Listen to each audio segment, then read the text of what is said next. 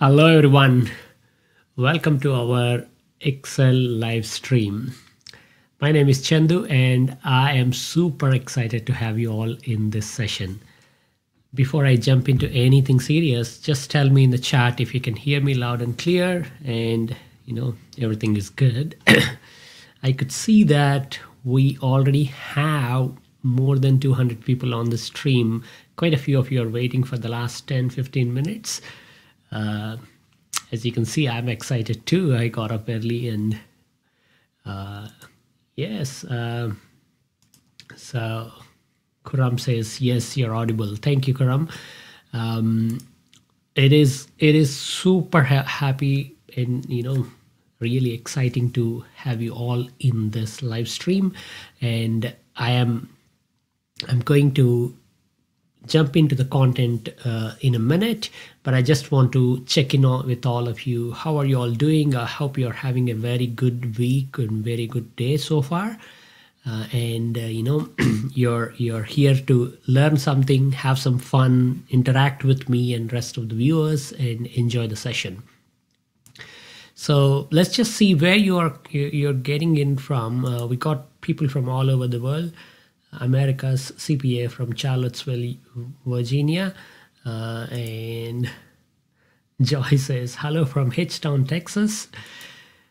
Philip, one of our regulars, says healthy. Hey Philip, that's good to hear. And Haima says no cake baya, which simply means you're awesome, brother. Thank you. You are awesome as well. Kuram Shahzad says from Lahore, Pakistan, you're my virtual guru. Thank you so much. Yuan says hi from Netherlands. Hi Yuan. And oh wow, Miguel from Chile. Hey Miguel. And Canada. So many people from India. This is just like a virtual gathering of everybody in the world just to learn Excel dashboards. All right, I'm going to show you a sneak peek of what we are going to build, and then I'll come back and kind of explain a little bit more about how the live stream works, and then we'll jump into all the good things. So let's just share my screen.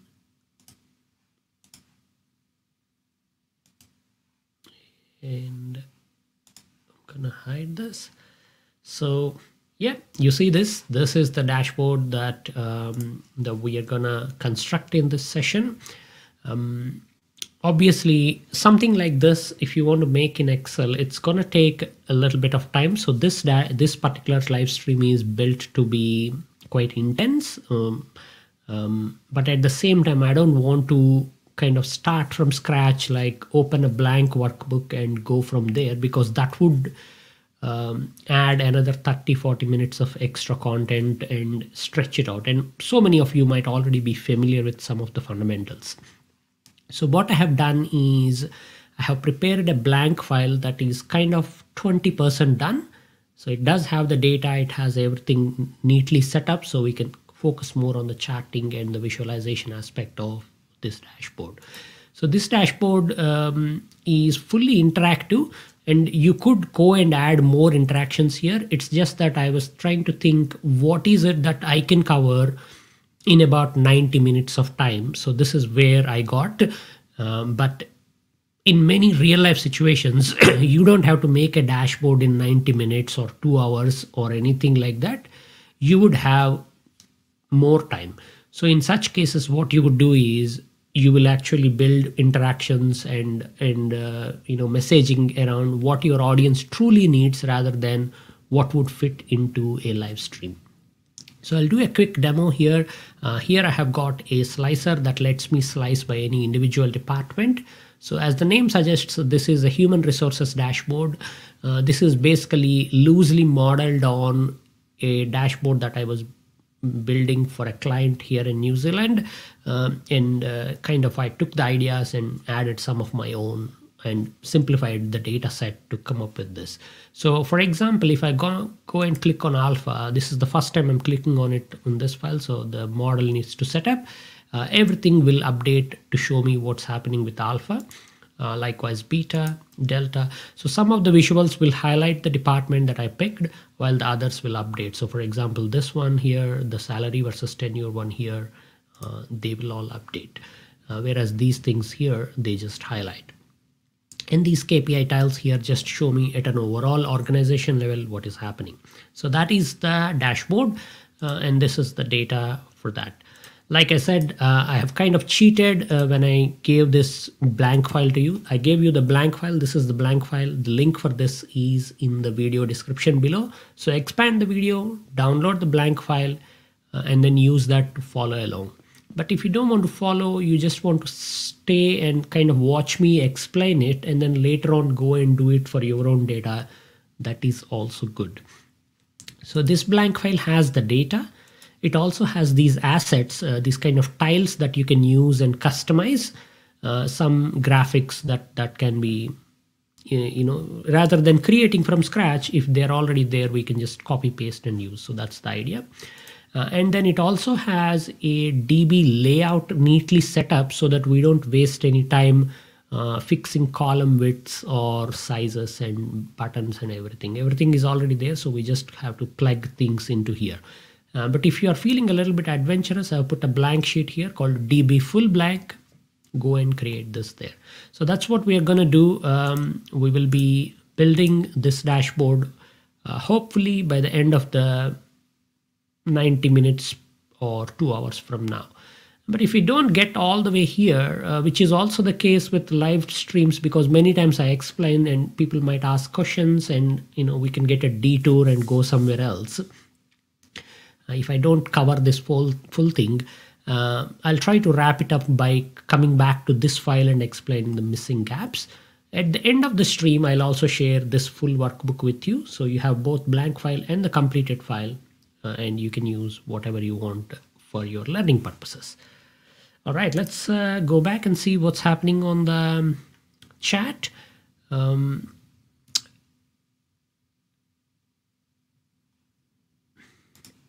So buddy forever, what is the time right now in New Zealand? It's about 5:07 in the morning. I got up around 4:20, made myself a coffee, got my water, took out the dog for her morning things, and she's downstairs now. She won't probably disturb us. And yeah, I am excited. This really brings me to the most favorite thing that I always do in my streams, which is tell me what you're drinking. I'm having a coffee, instant coffee. It's a little too early for espresso for me, but and this is what I'm having. It's too hot actually. And Pelumi says it's 6:07 p.m. here in Nigeria. I guess Friday evening, yeah, you could probably be having a much stronger drink than coffee. YouTube user is having iced coffee. Luan is having water. PMD is having Mountain Dew. And Carol is having energy tea. Ooh, I wonder what that is. Is that some type of a special drink, or is it just tea with something mixed in? And Philip is having koi coffee. And Becca is having the requisite coffee, a daily must. Yes.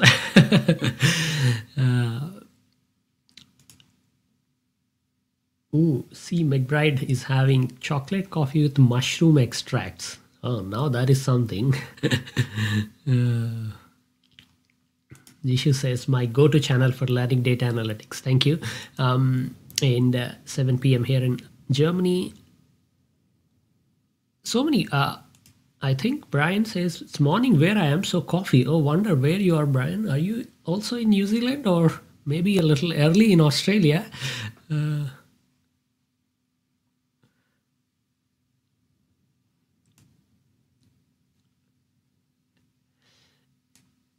And Shail says, every time I see you, you different look. This actually brings us to the other thing.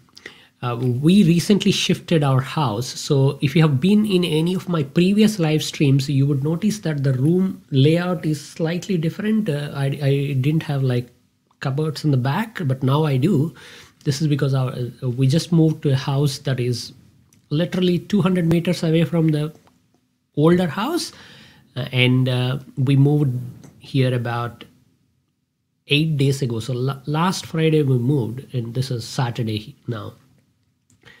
Yeah, it doesn't feel like 8 days, but it has been quite stressful just moving, unpacking, and on top of it, the live stream means I need to have this room as tidy as possible. So everything from camera towards this side is clean. You can still see lots of boxes and useless piles of cables and everything down there.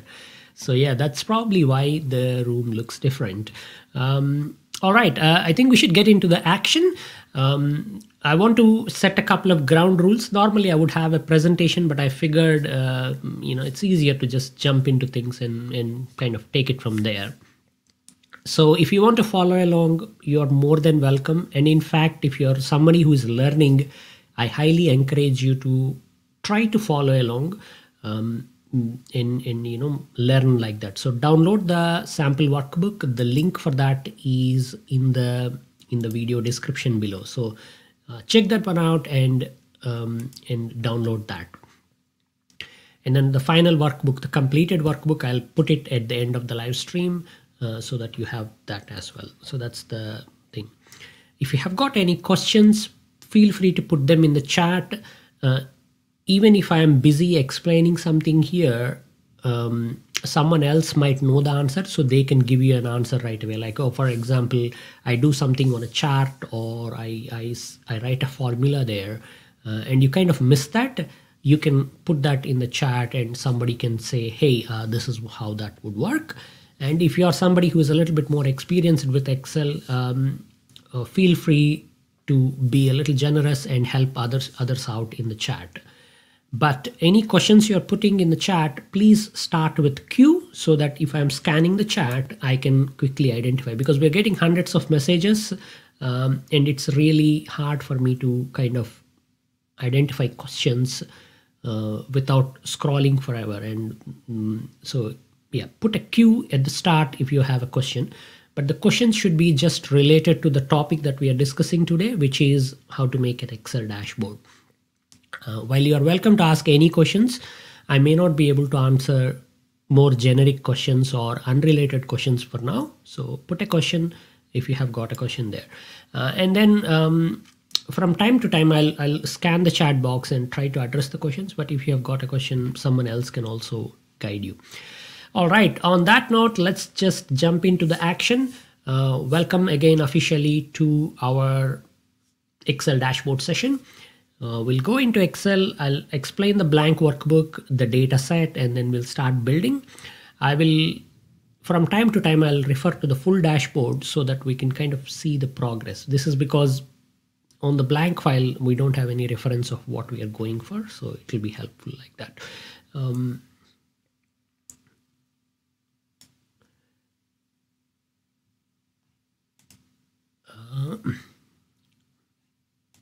Yuan says, I cannot see the file. Do I miss something? You should be able to see the file. When I checked, it is there. It's in the video description. Let someone know if the file. Yeah, the file is there. I think and the full file is available at the end of the stream, but the blank file is already uploaded there. I'm gonna copy and paste the link here into the chat, but it might be hard to click on the links in the chat simply because yeah. Yeah, so that's the link. I don't expect you to make a note of it or anything. It's best to refer to the description because it's too long and, Yep. Okay, so let's get into Excel. I'm gonna hide my face. That way you can just look at the thing, and I'll show my face from time to time. Believe me, I'm here. So this is our completed dashboard. As I explained, we will be building everything in the blank workbook here. So this is the blank file that I shared with you. I'm gonna first step here, save this as a blank stream. This way I have got two copies, one with the blank and the other with the version from the stream. Let's quickly understand the data. The intent here is Awesome Chocolates has got a massive workforce, and this is the employee data. And the HR manager wants you to make a dashboard so that they can go and use this dashboard when they discuss workforce related issues or what's happening at the end of the month with the executives of the company. So it is your job to look at all of this data and prepare a dashboard. Normally, because I also work as a human resources analyst, and I do a lot of dashboards in the HR space in my work life, what I can tell you is you would have a lot more data than this, a lot more as in many more tables. But in general, what I wanted is I wanted to keep something a little bit more easier to handle for us. So I kind of took the basic necessary data and put everything into one table. But in general, you might have more than one table. You might have a separate table for how many leaves are taken, a separate table for what training programs employees have attended, a separate table to keep track of recruitment and all of that. Here, everything is kind of shrunk into one table as much as possible, just so we can kind of get going. So this is a single table data set that we are talking about. And here I have got these columns. And then these two columns at the end, these are the ones that I calculated in Excel. I could have done all of the calculations in a Power Query kind of thing. Again, to keep things simple, I did this here. So let's just look at this data. We have got employee ID, their gender, FTE stands for full-time equivalent. So if somebody is 1, that means they are working full-time. Somebody is 0.53, that means they're working about half of the time. And employee type, so whether they are a permanent employee, a fixed term employee, that means they're only here for next 12 months or 6 months. And other means they are some sort of a mixed type. So it could be a casual employee or something. And the department in which they work, the branch of or organization they work. So each department has many branches. How much salary we pay them. What is their annual leave balance as of the time of data extraction? When did they join? And when is their date of birth? And then these things I calculated, like I said, tenure is basically, this is simple formula, today minus date of join divided by 365. So it will tell me how many days, how many years an employee has been with us. Based on the tenure, I have then kind of done a switch function here to figure out whether someone is a new joinee, under 1 year, under 2 years, or more than 2 years with us.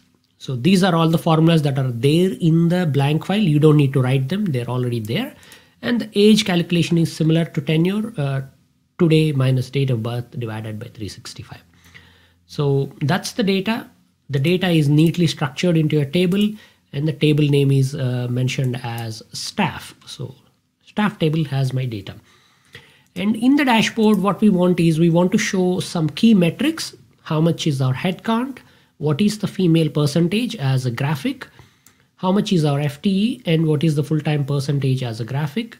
How much is average salary as a number? And then we also want to show here a graphic of what proportion of our staff are paid less than more than $100,000.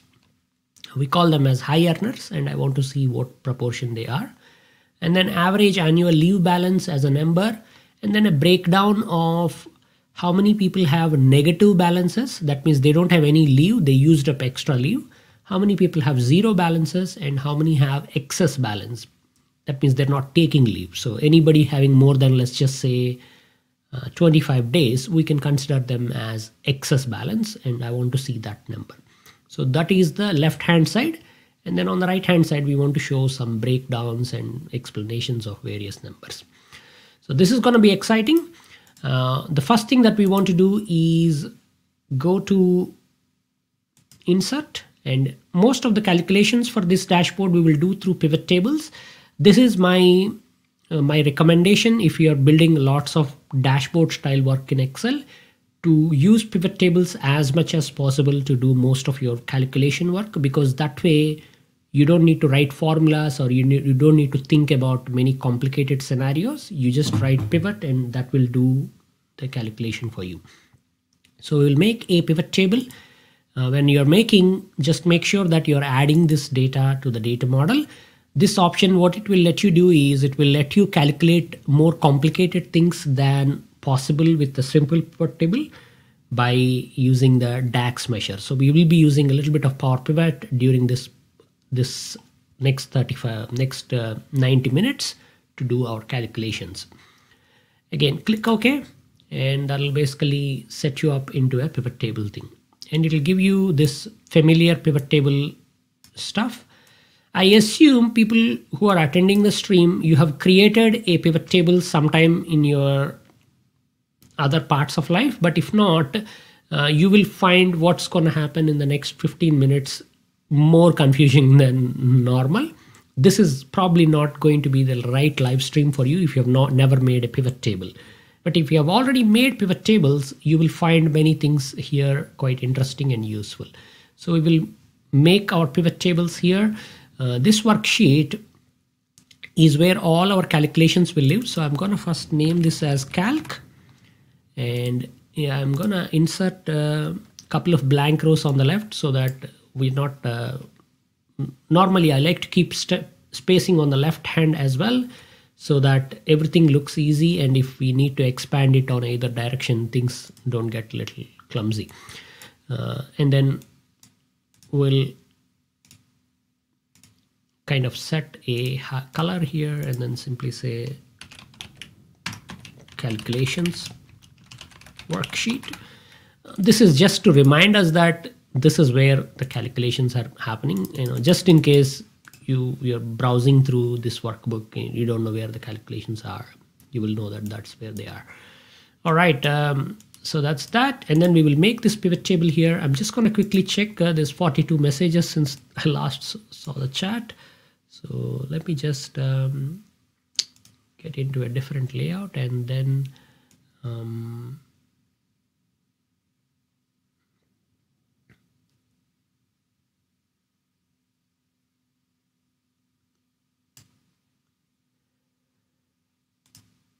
so Sharon says, please consider Office 2019 instead of 365.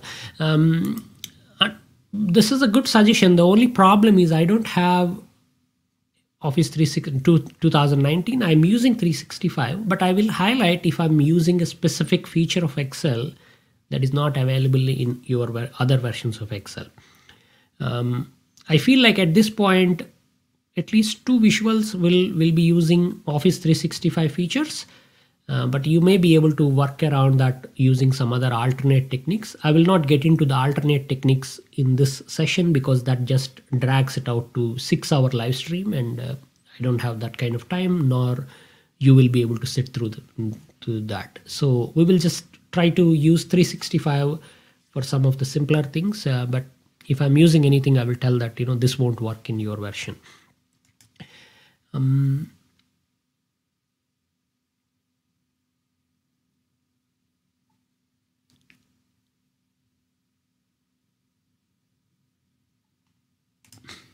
Philip says employees born in 2019. Interesting company. I don't think there is anyone born in 2019 here. No, the latest we have is 1999. I think you are referring to the date of join. That's what it is.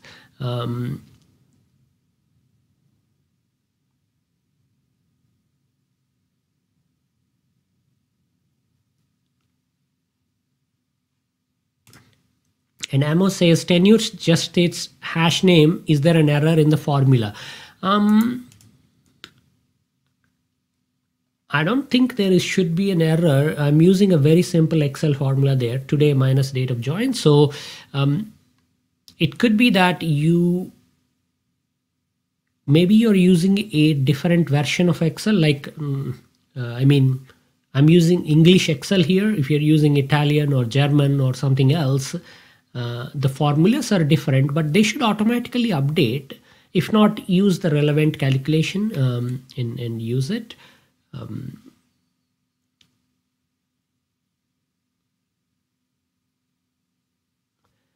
All right, so there are some other questions, but I'll probably have to make a move there and then come back and talk to you. This is one more common question that that people say about the live stream, which is the quality is not high enough for me. I can't see things clearly. Unfortunately, the maximum I can stream at is 720p, whereas normally 1080p is your HD.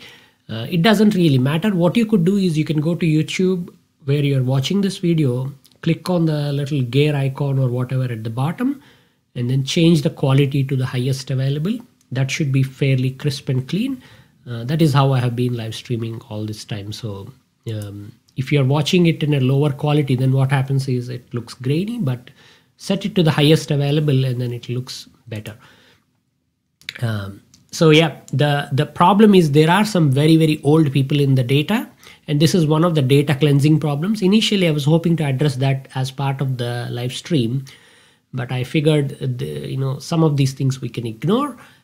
It's just that the company has a policy that if an employee is another type of an employee, then we don't capture their date of birth. We just use a default value in the system. And that means when I'm calculating the age of employees, some people have ridiculously high ages because of the default. The default is 1919, by the way. So I hope that explains those things and adds a little bit of humor to what is already happening. Let's get into the pivot table and then let's build it out. I'll keep my face on for now because I think that way you can see some of my explanation and reaction in real time.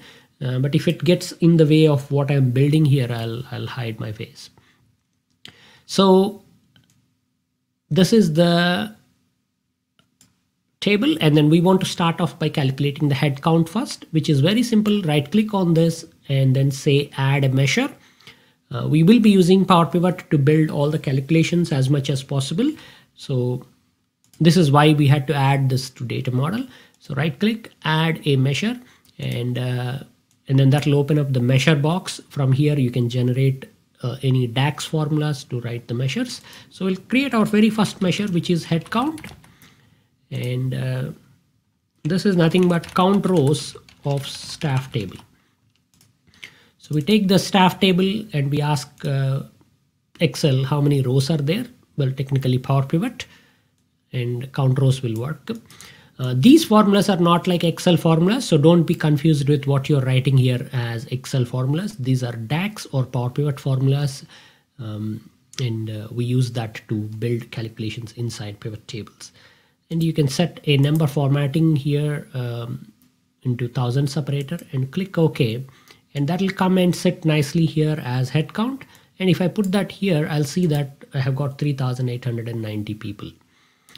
The next thing that we want is we want to know what our FTE is. So add another measure, total FTE, and sum of the FTE column in the staff table. So that's the thing. And then this will be a number with 1 decimal point, again using 1000 separator, and okay. So that'll also be there. Total FTE comes up here like that. So we have 3,890 people, but our total FTE is 3,762. What it simply means is some people work part-time, so our work capacity is really 3,762, whereas we do have 3,890 bumps on the seats. So that's the real difference. So sometimes when you look at people, you might think, oh, we have got 5,000 employees, but everybody's working half of the time. So essentially you have the capacity of 2,500 people. So that's the total FTE. What else do we need? We need average salary. So we can calculate that. Right click, add measure, average salary, and average of salary in the staff table. And this will be a currency with 1 decimal point, and click OK. And we also need average leave balance. So average, we'll call this as ALB, annual leave balance, and average of leave balance. These are all very, very simple measures, so I'm not really explaining too much about them. But if you have got any questions, feel free to put them in the chat. Someone will be able to guide you, and otherwise I'll cut back to that. But essentially we are doing a little bit of DAX work early in the morning. Well, early for me, I don't know what time it is for you. But it's not too hard. I think this is something really fun and very useful and relevant. So, and then we can add these things there, and you can see 76,000, 13.1. These things are going like this. My dashboard layout is going vertically, so it's easy. If I like to kind of keep things in the same orientation as my output worksheets, that way everything lines up nicely. So I'll take this values here and then move it to my row labels area. So click on this values thing in the pivot table, put it in rows. So the orientation changes, and I'll get things going down here. So our 4 numbers are calculated. Let's put these into the dashboard first and then start adding the remaining things later. So we have got headcount number. The number is just typed in. So what I want to do is I want to select this tile. This is my tile, and then click on the formula bar, say equal to. So this number should be equal to whatever the head count is. So point to the head count cell and then enter. So it'll show the number. When you do this, what Excel will do is it will link up the box and the cell there, so that whatever that cell has, that's what this box will show. Unfortunately, it's also gonna resize the font and all of that. So the number is too small, but this is a really simple matter of now selecting this and increasing the font. So I'm gonna make it 24 points, and then also change the font to Sego UI semi-bold so that it kind of shines. So there is our head count. We need to do the same for FTE. So FTE is equal to, and then point to this. We'll do the same for average and leave balance as well. So these numbers come up. Again, you can select all of these 3, set the font to 24 points, and change the font to the bold so that they all look nice and crisp. So yeah, that's that bit. We do need to know what our female percentage is and what our full-time percentage is. Likewise, we also need to know what percentage of our staff are paid more than $100,000. So those percentages we need to calculate. This is where we can write a little bit more DAX. I'm just gonna read through some of the chat messages to see if I missed out anything interesting or important.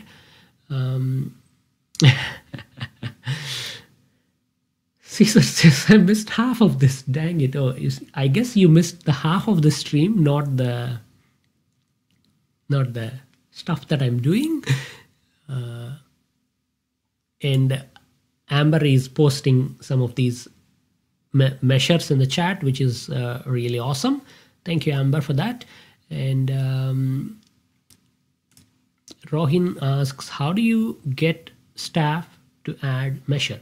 So this is where it is super important. When you insert the pivot table, you need to click on the add data to the data model button. If you don't do that, you will not be able to add measures or do such calculations. So this is important. This is why I highlighted that bit earlier. So if you've already gotten a pivot table and you didn't check that, delete that come back and add a new pivot and add this to data model. Only then you will be able to. And Princess says, I hope this is recorded so I can rewatch it. This is being recorded on YouTube, and I'll try to keep it online for some time. But occasionally what happens is, if I am not happy with the way, or I feel like, oh, this explanation could do a little bit more, I take it off and then I try to schedule it as a standalone video for some other time. So if you have got time, you're watching now, please stay back and watch the whole thing. That way you will not miss out the live interaction part, and you could also ask questions. But if you've got things to do, feel free to check back later.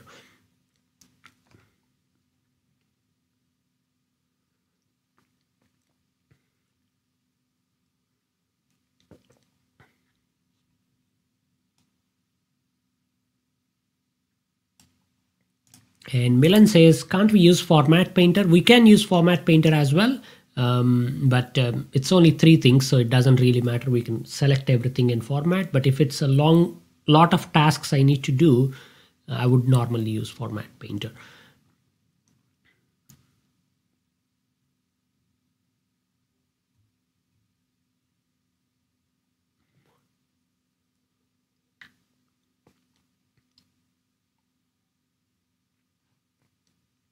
All right, I see this kind of a question quite often, which is, our table is not named. I'll show you how this is happening. If I go just insert pivot table without checking this and you click OK, you will not be able to right click anywhere because there is no table name. So this is what most of you might be seeing. You don't want this. I'm going to delete this. What you want is, you want to right click, insert pivot table, and then you want to add this to data model. Only when you do this, you will have table name, and only then you can add a measure. Okay, so keep the questions going. My coffee is getting cold, so I'm gonna take a coffee sip, and then we'll get into doing the female percentage. The female percentage is a very interesting problem, and if you understand how that is being calculated, then the other percentages are also kind of follow the same pattern. So essentially what we are thinking about here is, we already have the head count. We know 3,890 people are our staff, and we want to know what is the female head count. So that means we want to take the head count measure that is already calculated, and then we want to apply a filter on top of it such that we are only filtering down to female staff and then calculating the female head count. So I'll calculate that. Let's just say that comes up to 1,700. Then we have got both numbers, 1,700 and 3,890. Then we can calculate that as a percentage. So to do these kind of things, DAX offers a versatile and a very special function called calculate. What it does is, it takes any existing calculation, in this case head count, and then it applies an extra filter on top of it so that it changes the value for that filtering. Again, all of this might seem confusing if you have never done any Power Pivot or anything little more than basic pivot tables. But I'm hoping, you learn now, and then you can go back and learn some of the missing things, come back and you will be able to understand, especially those of you. But if you have already done some work, you will kind of right away understand what is going on. So to get the female head count, right click on the staff, add a measure, and we will just say female. We'll do it in 2 steps, head count first and then head count percentage, head count. And this is equal to calculate head count. So we want to calculate the head count, and here I can say gender of the staff table, gender is equal to female. So this is the filter criteria that we are specifying, that I want to calculate head count by inserting this extra filtering. So this is gonna just add that, and then whatever that number is, it'll come up. So if I see this here, female head count, 2,409 female employees in this company. So then I can calculate that as a percentage. So this measure will be female percentage is equal to, and we just want to take 2409, divide it with 3890. So you can do a direct division, or you can use the divide function. Numerator is female headcount and denominator is headcount. And this will be a number of percentage format, 1 decimal places, like that. So this is basically how that division will happen. You don't have to use divide function at a gross level, it doesn't matter, but normally it's a good idea to use divide function because it will avoid any 0 by 0 kind of errors. And then that will come up if I just check that. You can see that 61% of our staff are female. We can use the same idea to calculate any kinds of things. So for example, I can calculate what proportion of our staff are permanent employees, or sorry, full-time employees. That means their FTE is equal to 1. So we can do that, add a measure, full-time percentage.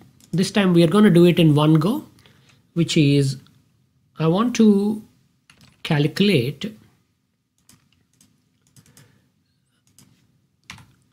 total FTE.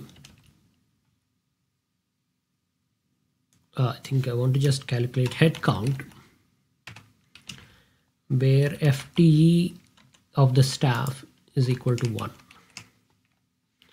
So this bit here will tell you how many staff are full-time. That means their FTE is equal to 1. They're working 100% of the time. And then I want to just divide this with the actual headcount, the full headcount. So in this case, we are just using the divide operator instead of the divide function. Like I said, normally I just use the divide function. I don't do divisions like this, but it doesn't really matter. At an arithmetic level, they both do the same thing.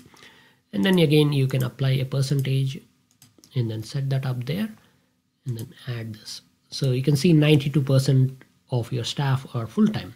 You can kind of double check these things. It's a very good idea, especially if you're learning DAX. By, for example, you can set the filter to 1. And you can see that we have got 3,590 people here. My face is in the way now.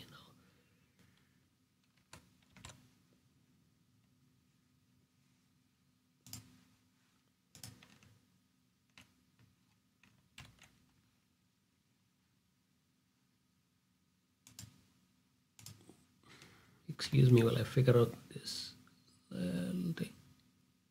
There you go. So you can see that, we have got 3,590 people that are having FTE as 1. So if you take that and divide with 3890, you would get 92%, which is what we were getting there. So that's pretty much how those things are calculated. You can use the same idea to calculate, for example, how many people are paid more than $100,000, or how many people have negative balances or excess annual leave balance, etc. I'm just going to do only the negative and excess, but for others, you can refer to the full file. It's just that the process is same. So we will be kind of doing the same measure again and again, calculate this and that. So there is no extra value in doing those things. So to keep things moving, I'll just show 2 more examples, which is how many people have negative leave balances and how many people have more than 25 days of leave balance. So add measure and then negative ALB. We just want to count how many people are there like this. We don't want to do a percentage here because in general, very, very few people have negative balances and very few people have excess balances. So percentages will look very comical, like 0.1% kind of thing. So we'll just look by head count. So calculate head count and then leave balance less than 0. So less than 0 will basically look at all the balances where there is negativity. and then we'll just do a number formatting on that. So 24 people have negative balances. And then this is the last one, XSALB, calculate head count, leave balance greater than 25. So 25 is the benchmark there. Anyone with more than 5 weeks of leave accumulated, we think they are saving up leave rather than taking time off and recharging. And we just want to keep an eye on how many people are there. And if this number gets too high, that means people are either overworked, they're not taking time off, which is not a good thing to do. So we would like to know that. 51 people. In a big scheme of 3,890, these numbers are really small, but if these numbers start to get high, then you would want to worry about them. So that's why those numbers are being reported. Anyhow, that's a little bit of DAX. I hope I didn't freak you out or I didn't scare you by kind of putting too much DAX early in the morning. Yeah, that's that. Let's just see.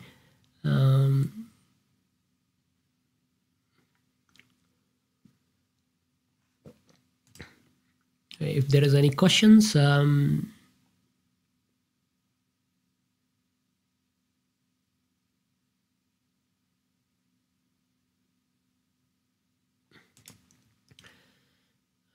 think Vishaka is asking a follow-up question around manually inserting the values into the dashboard. There is nothing manual about this other than the fact that we are writing formulas. Everything is automated. So these numbers are not manually entered here. This cell is linked through a formula to my calculation worksheet. So whatever calculation says, that's what this will be. If my data changes and I refresh, my head count goes up to 4,200. This will automatically change. 3mbak says, in Mac, there is no option to add to data model option in pivot. Oh, well, unfortunately, I don't have Mac to kind of really know what is available or what is not available. But I do believe Mac Excel is kind of a couple of generations behind in some senses. I don't know if Power Pivot is available there yet. I know Power Query is available, but Power Pivot, I'm not even sure. So if someone else is using Mac, feel free to help them out. I feel like I'm going to miss a lot of questions because there's quite a few questions here. Just because this name says Lego bricks, I'm going to read this one out. I'm a big fan and consider you as my Excel gurus. I've missed first 15 minutes from Malaysia. Hey, thank you so much. Some of you might already know that I really love Lego. So R1 says, how many DAX formulas have we added? I think we have added about 8 or 9. But in the full file, this is the full file here, by the way, I do have all of these, about 10 different formulas. So we do need to use DAX. If I don't use DAX, then what happens is you will end up writing a bunch of count ifs and sum ifs and all sorts of formulas that can get a bit clunky and they are not interactive. So if I want to be able to calculate that number by selecting a department or something, it's not going to happen. Whereas with DAX, it's a very simple thing. So that's why we are using DAX. This is also the reason why I told early on that if you're making a dashboard, you should think about learning a little bit more about pivot tables and DAX, which will simplify your life greatly. It's a good thing to learn because once you know DAX, you can use this in Excel, you can use it in Power BI. So it's like one stone, two birds.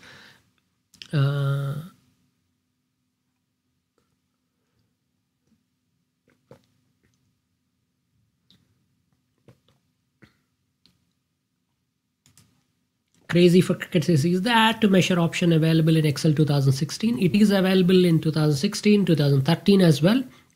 But if you're using like a home and student version or something, I I don't think that is available, but it should be there in other versions. If you are not seeing that, just search on Google or whatever search engine you use, your Excel version, and where is the add to date model, and it should probably give you some guidance.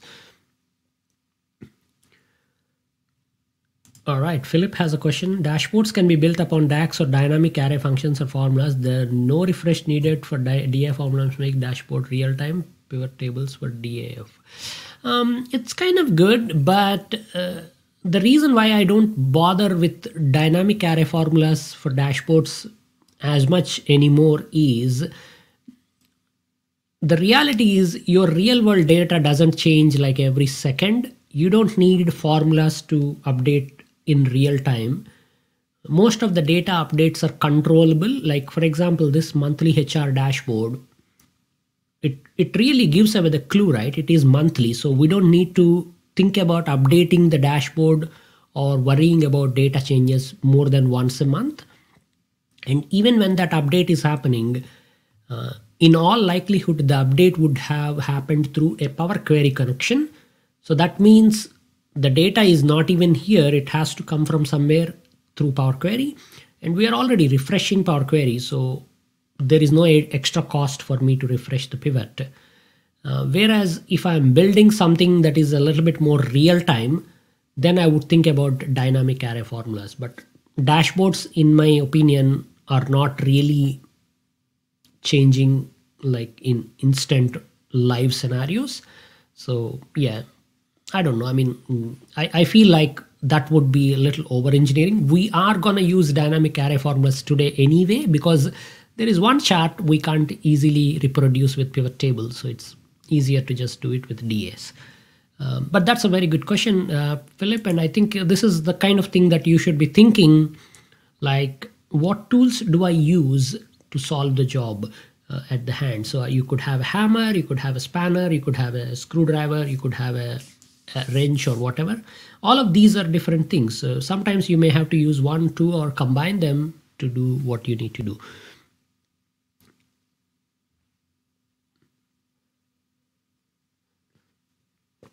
All right, enough number crunching. Let's go and make some visuals and make this thing look pretty. So we have done the main calculations and we have put that. I'll show you how to put the female percentage as a percentage bar chart in the graph. I'm not going to bother with the full time or these other things because it's exactly same thing. So I'll just leave that to your imagination or homework. So here on the side, somewhere here, for KPI tiles, and we're going to build some visuals. Female percentage, this is equal to, and then we'll just point to the pivot. So 61.9 comes up, and then rest is 1 minus that. So both percentages are here.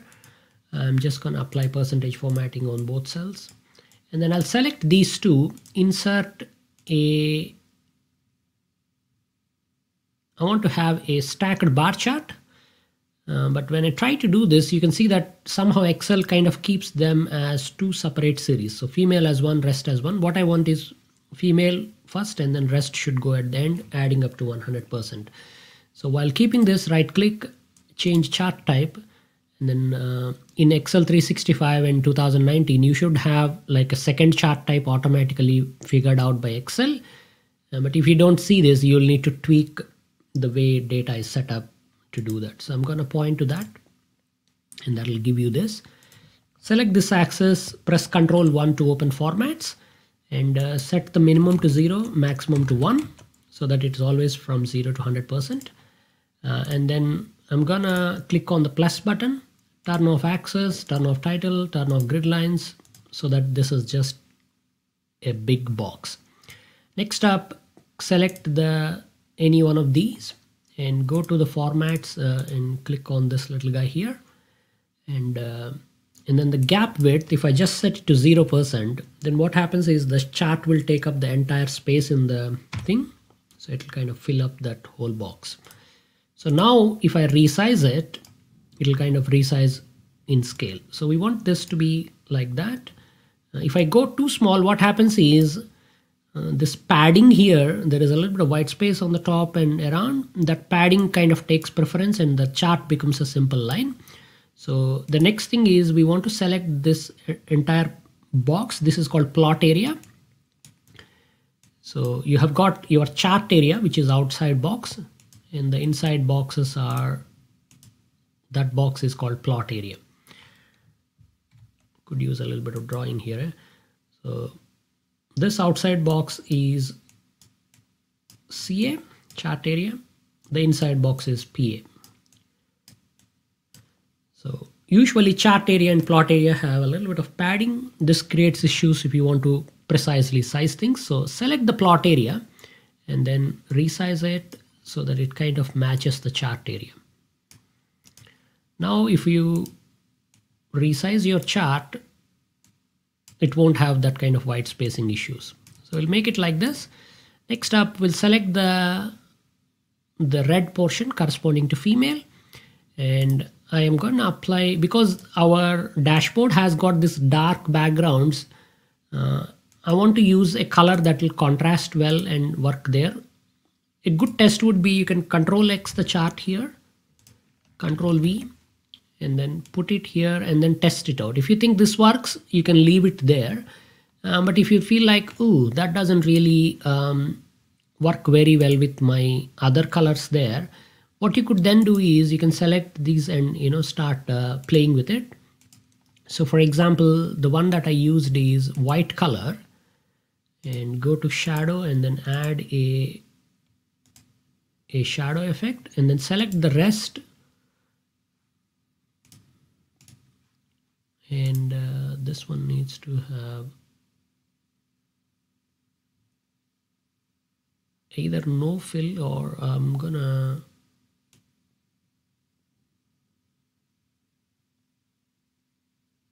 let's just go with that for now. And then select this box and set no outline, no fill for that. Okay, something like that, that will kind of give a sense that this is the portion that they are filling up, and then the labeling here. I think in the completed dashboard, I used a different style. Yeah, I used an outline as well. You can see that the shadow kind of comes through. Unfortunately, it's harder to format these things when you are also explaining them. You'll have to try out a few different things and do. You might think, oh, maybe it could use a little bit of data label as well, and that is up to you. I find that many people don't realize that when you point a value on the chart, it will show a tooltip with the value there. So you don't need to over explain things, especially when you are building dashboards to executive audience who knows the business context and kind of are familiar with everything and smart enough to understand how stuff works. So in that case, you can just tell them that, hey, point here, and it'll tell you what the value is, and that might be better option than cluttering things up with lots of labels. But it's up to you. Whatever you want, you can do. But that's that. Okay, so how are we doing with time? Oh, we got about 1 hour. Cool. I'm gonna go back to our thing, and we will need to do a similar one here for the FTE percentage and a similar one here for less than 100,000 or more than 100,000 people. I leave that as your homework. Definitely do that. If you have got troubles, use the completed dashboard here and kind of connect the dots and figure it out.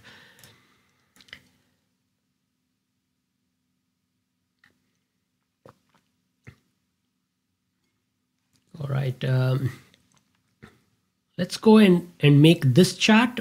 Just to give you a recap of what we are building here, we are building this visual here, where if I pick a department, I want to be able to highlight that, but also show the head count breakdown by departments, and then the female percentage on the top as a label. So around 60% is our normal female head count, but anywhere under 60, you can see different colored icons there. I thought this is a fun chart to make. It will kind of give you a chance to learn a few more techniques and use them in other situations as well. So that's really the intention there. So we'll go to the calculations worksheet here. For a moment, I'm just gonna, maybe I will read through some questions and then I'll turn off my face.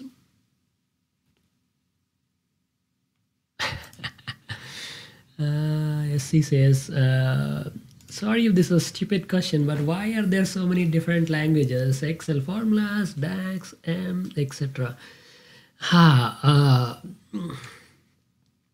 Yeah, I mean, I don't agonize about this every day, but I do think that a little bit of unification of the languages within a single tool like Excel or Power BI could actually help a lot more people adopt and use these programs in a more elegant and efficient manner. For example, imagine you have to speak different styles of English, like formal King's English or Queen's English with your wife, and informal millennial style English with your kids, and something else with another person in the house, then you'll just go mad. But that's really what we are up to here. Essentially, all the DAX, M, and Excel formulas, they all use English, but the way you write formulas and the way you think about them is different. Particularly mental is the Power Query because it's case sensitive. So if you write under small letters something, it won't work. Whereas Excel and Power Pivot are happy to just take any case and work it out. So yeah, I don't know. I mean, this is for another day, another discussion. But yeah, if you ever run into a Microsoft product manager on the road, probably you should hassle them about this.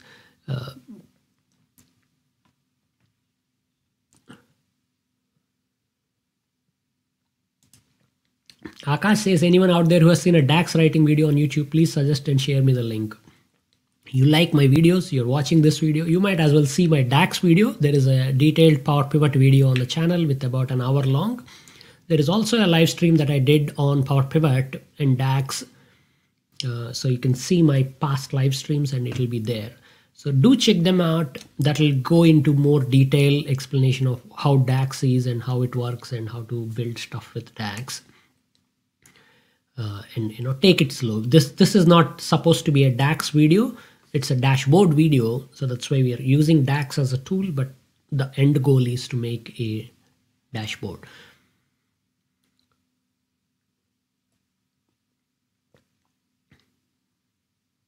And I see that you have posted the same question several times. I'm going to put you in timeout now, but please don't spam the chat field because it gets a little clumsy for me to manage. All right, I think that's good. I may have missed many questions up there, but I hope you're all enjoying it. I'm having fun.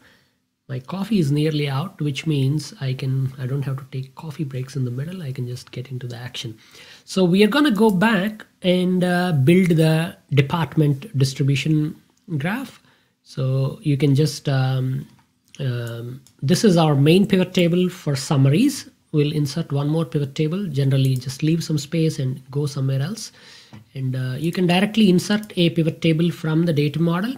So insert pivot table, click on this from data model. In other versions of Excel, these buttons will be somewhere else, but essentially the functionality has been there in various versions of Excel since 2013. So nothing new with this. And when you have this, all your calculations will be available to you. So you don't have to build them again. You just do once and they're there. So we will add a department. And then by department, I want to see head count and then the female percentage. So both values will come up here. I'll right click on this, sort the head count by largest to smallest. So my departments are in the descending order of head count. And then I'll also turn off any grand totals so we can just look at the basic values alone. So this is my department pivot. And somewhere here for the chart, and what we need is we need a chart where I want to show all the departments as a column chart. And then on the labels, I want to show what percentage is their female percentage. So that's really what we are going for. All the data is here, but if I make a chart from this directly, it's not going to work because one is in thousands, the other is in a percentage, so we can't really see the second value. So this is not going to cut it. We do need to make a regular Excel chart that is feeding off the pivot table, but using that. So here we'll say department headcount female percentage, and then equal to, and point to this, and then just drag it down, drag it sideways. So we'll get a replica of the pivot table. You can do it like this. The problem with this approach is if and when Awesome Chocolates brings in a new department after a reorganization or whatever, this pivot table is automatically going to grow, whereas this formula will stop here. So this is something a little bit manual, but like I said, this is a monthly dashboard, so it only changes once a month.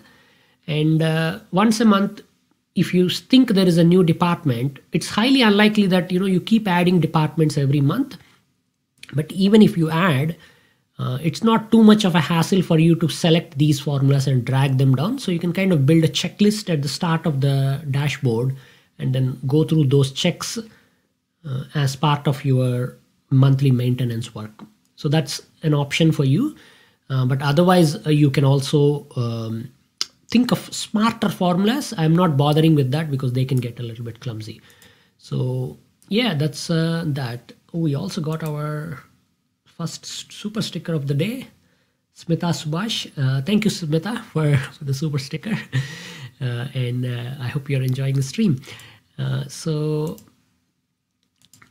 And I'm gonna then select these guys and insert a column chart. So we'll get this nice little thing. We do need to do a little bit more formatting here. For example, what we want is, if I pick a department, I want that department to be highlighted in a different color. So that's really what we are going for. This is where I need an ability to pick a department as well. So I'm gonna move this chart here for a while, and then I'm just trying to think what we can go all the way top, and for DPT selection. So I'll set up a section on the top here. It's kind of hard to keep track of where everything is on the spreadsheet, but for now, just imagine it is somewhere there. It doesn't really matter the position of it. And here I will insert a pivot table from data model. And in this pivot table, we'll just put department and right click on the department and add it as a slicer. So we'll get both of these, a slicer and a listing of departments. Quickly turn off the totals. And now if I click on a specific department, like for example, if I click on alpha, you'll see that this cell here will tell me what department is picked. Let me fill up yellow color there so we can kind of see. So this cell P6 is always going to tell you what department you have picked if you pick a single department. Of course, if you multi-select, it will kind of show everything, but if you select a single one, it will give you that. So this is really what we are going for. This kind of a pivot is called a slicer harvester. That means it will look at what slicer is saying and then it will harvest that value. I can select the P6 cell and then name this as cell.dept. Selected department, a short. So now I know internally what department is being selected, delta for example, and then I can start using that as part of my chart. So in the chart setup area here,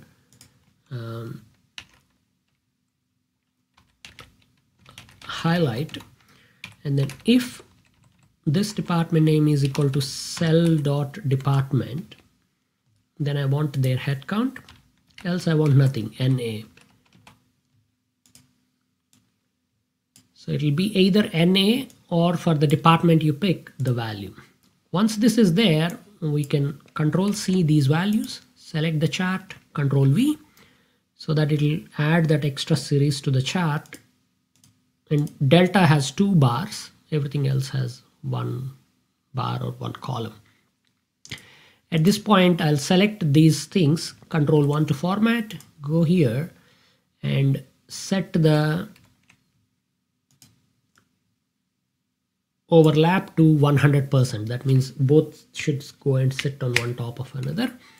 So 100%, so that this one is yellow color and that is red color.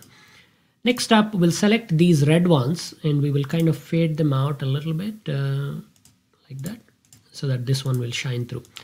And if you want, you can select this guy here and add a little bit of shadow effect.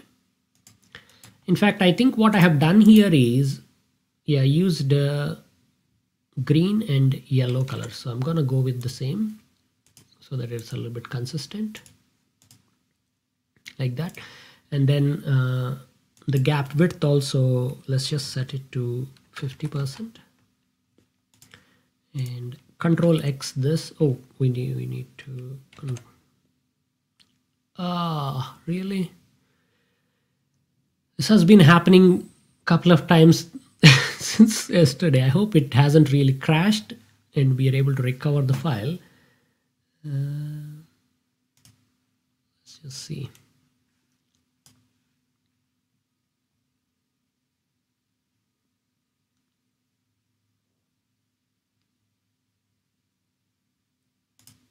We only lost 1 minute's worth of work, so that's not bad. Cancel, and then this one also we need. All right, let's just save this. What else have you opened? Need this.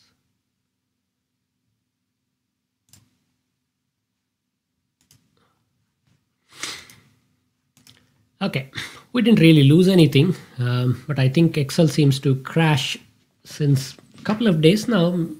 Whenever I try to undo while I'm working with charts, could be a bug in the latest update they have done. So this is my thing, and if I go and bring up my slicer now, I'll be mindful not to cut and undo stuff. So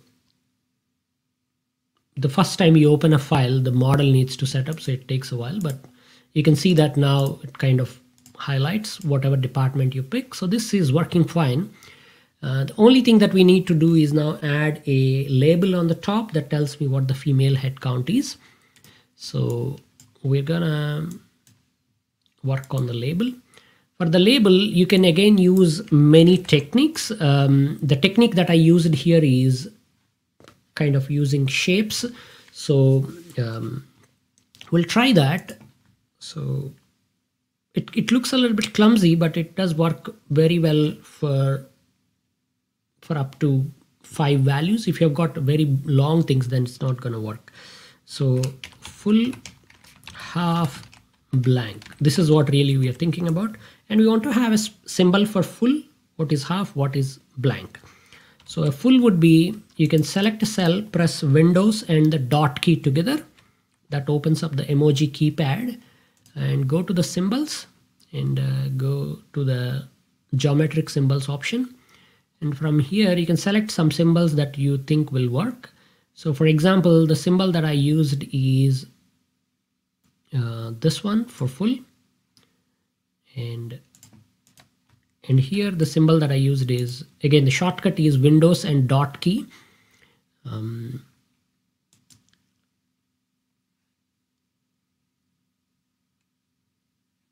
Oh no, that's one, the one with the 2 circles. And then the last one is an empty circle. So this is pretty much how that looks like. And then we can generate a label. The label will be, depending on this percentage here. Oh, these percentages look a little bit clumsy. Oh, we put the wrong measure here. It's full-time percentage, not. Let's put female percentage. Yeah, so depending on this percentage, I want to either have a full, half, or blank. So the way this should work is, I'll do a sketch here. So we want to print up to 5 circles, each were 20% of the value. And let's just say if it is 65,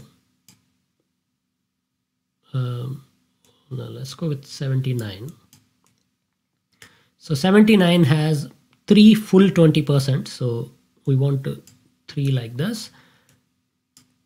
And then 1/2, because it's not all the way up to 80, it's 79. So kind of like that. And then that will be blank. So that's really what we are thinking. The first 3 are here. And then this guy is here. And then this guy is there. So this is really what we are trying to generate. You can use any other logic you want. If you feel like this is too complicated, Chandu, we should use something else, feel free to do that. I'll show you the method that I used, which is using the rept formula. Take the full text and integer portion of this divided by 0.2. So 0.2 stands for 20%. So this divided by 0.2 will give you that. And that will basically have, oh, my references are not locked. So it'll look like this. We'll actually break this label into full, half, blank. So you can see there.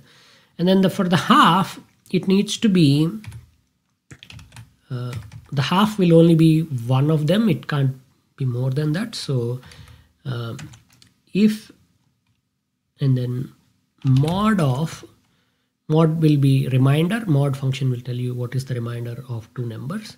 So the number is here and the divisor is 0.2.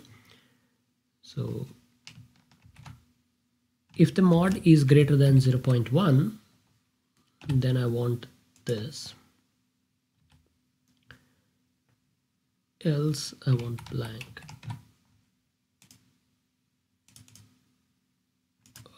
I keep forgetting to lock the references. Oh, nothing is fixing. Interesting. What is going on?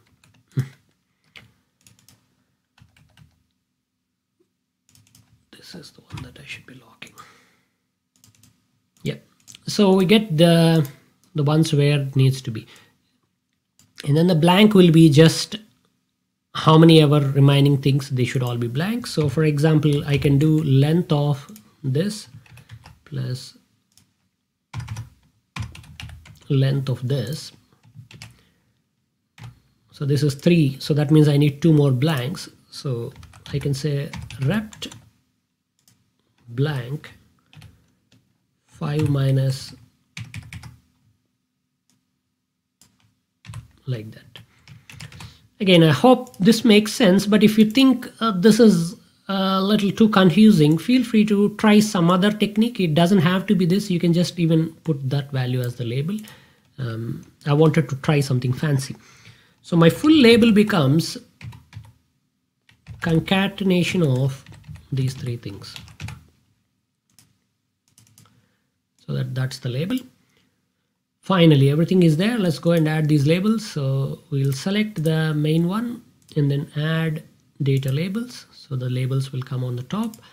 While we are here, it might be a good idea to just set the number formatting correctly so that the 1000 separator will show up.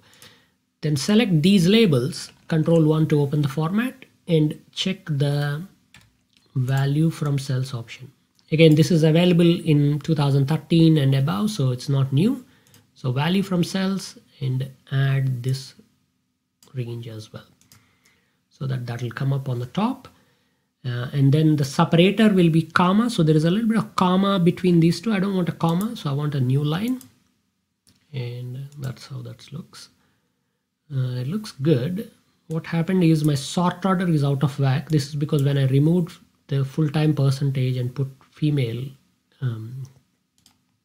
pivot tables forgot which way to sort. So I'm going to resort this so that we will get this visual. Finally, Control C, Control V on the dashboard, and then we will put it here. We are going to adjust its size, everything, and then make sure that it kind of blends in with the container there. So select this, go to format, shape fill, no fill. We also don't need the grid lines or the vertical axis. The labels are not visible, so I'm going to select the labels and make them like that. The department names also, make them like that, and select this box, no outline, so that it blends in like that. So this is that visual. It looks really fancy. That correct selected department is highlighted. Once we move the slicer over here, you can start interacting from here. All right, let's just see what is happening on the chat. I hope we haven't lost everybody at this point. But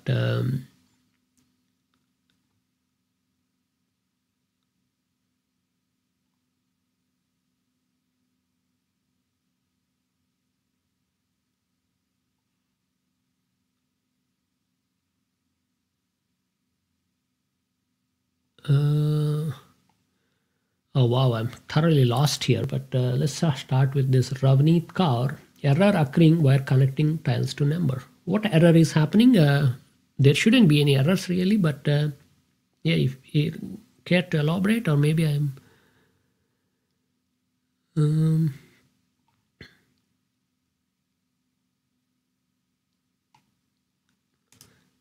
Elia says you have taken full-time person instead of female person for the department. Well, I figured that out.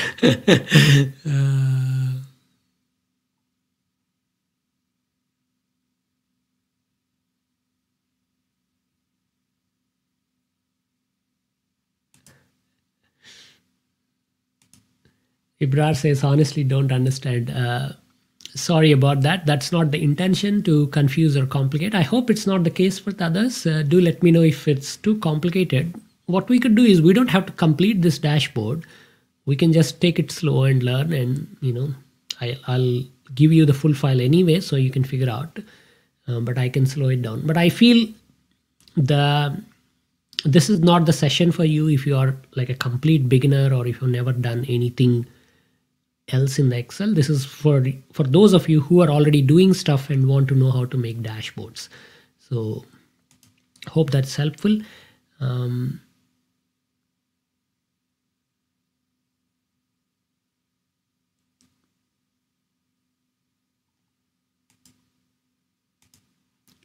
Sirisha says it is showing missing ranges. I suppose this is in relation with the tiles. What I suggest is maybe you're not selecting the right things, or you're selecting some big range instead of a single cell, or you've done something else somewhere. I'll show you from scratch. This is not really complicated stuff what we are doing with the tiles. So if you go to shapes and draw a simple rounded rectangle, you'll get this. Select the rectangle, click on the formula bar, say equal to, go to the calculations page, locate a number that you want to link up. So for example, 3890. So just select that cell and enter. The number will come through here. That's pretty much it. There is nothing else. I have never seen the missing ranges or any other error, but if you are seeing that, then probably, I don't know. I don't even know how to replicate that, but let's just say if I pick this, oh no, it still works with multiple ranges also. So I don't know exactly how that error is coming up, but that's that.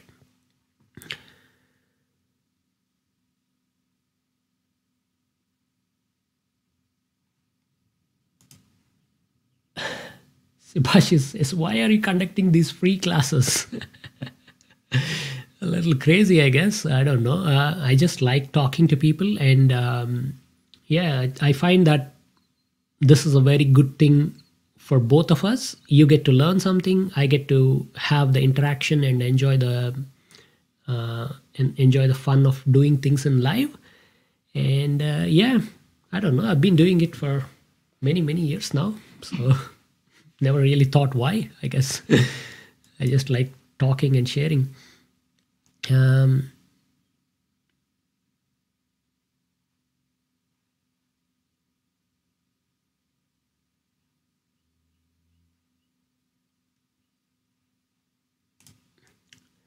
Karthik says, designing color and decoration to have good feel dashboard. How can I improve this design skill?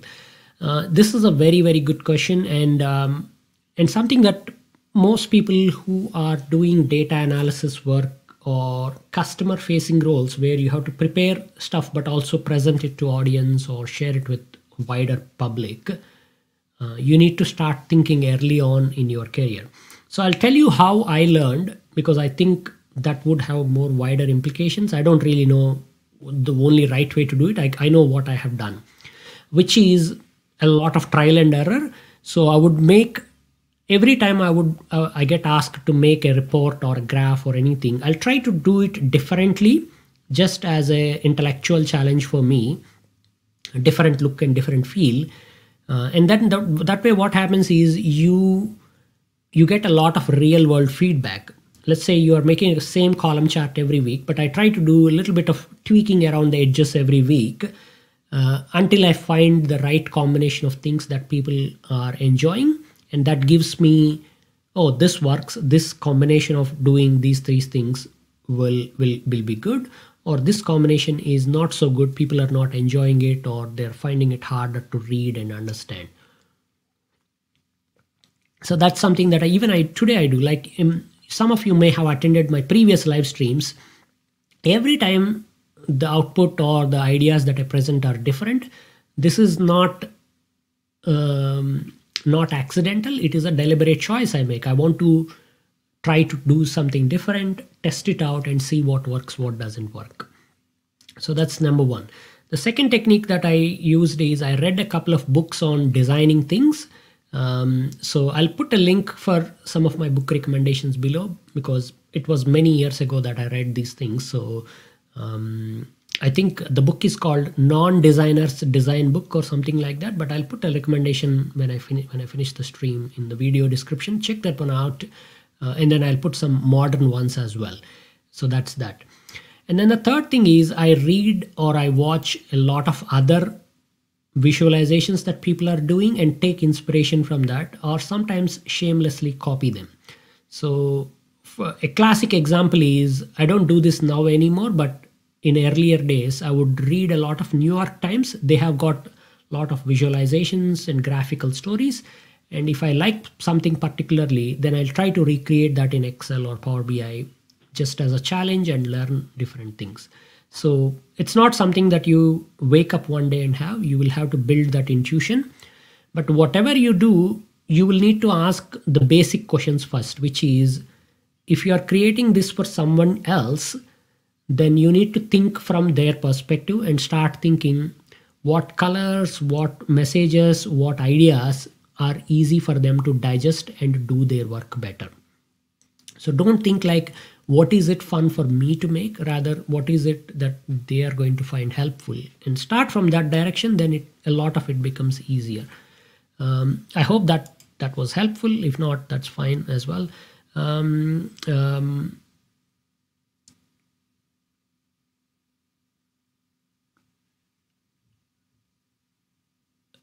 All right, there are some other questions, but we'll come back to that. We will add a few more things to the dashboard. So this is my dashboard.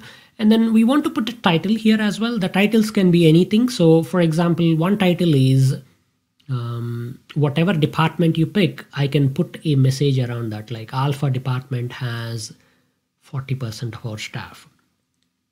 Another thing that you could also try is a title that starts off as a question. So question could be, what does the distribution of employees by department look like? And then the answer is the chart. So these are all variations. I'll show you one technique here and then the other technique after some time. So we'll go here to our chart section and then we'll make a title. I think I'm going to move this down and then generate the title here. So the title would be, whatever department is highlighted, I want to show what percentage of staff come from that department. So it should be like 44% of our staff are from Alpha department. That's the message that I want to say. So we need to calculate the percent. and this is this divided by our overall head count. We got that number somewhere here, so we'll just do that. So this comes up as a percentage, and then the message would be this % of our people come from selected department. So ampersand of our staff are from cell.tept. So this should read 44% of our staff are from selected department. Unfortunately, it would read like 0.44113 like that. This is because even though it is formatted to look like 44%, the internal value is that. So we'll need to use the text formula here, comma, and then within double quotes 0%. That will basically take that value, apply that formatting, turn that into text, and you'll get that message there. So once this messaging is done, you can go back to the chart and insert we don't need to insert anything. If I go to assets, I've got a caption here readily available. I'm going to copy this caption, Control C, paste it here, and then put that onto the chart. Adjust its size and then right align it. We'll need to tweak the sizing and everything, and then in the title bar, so select this message, click on the formula bar, say equal to, go to calc, and then point to that. Same thing as earlier, and then that'll give you that. And then this color will be this, and font would be semi-bold, and then yeah. So it will say 44% of our staff are from alpha.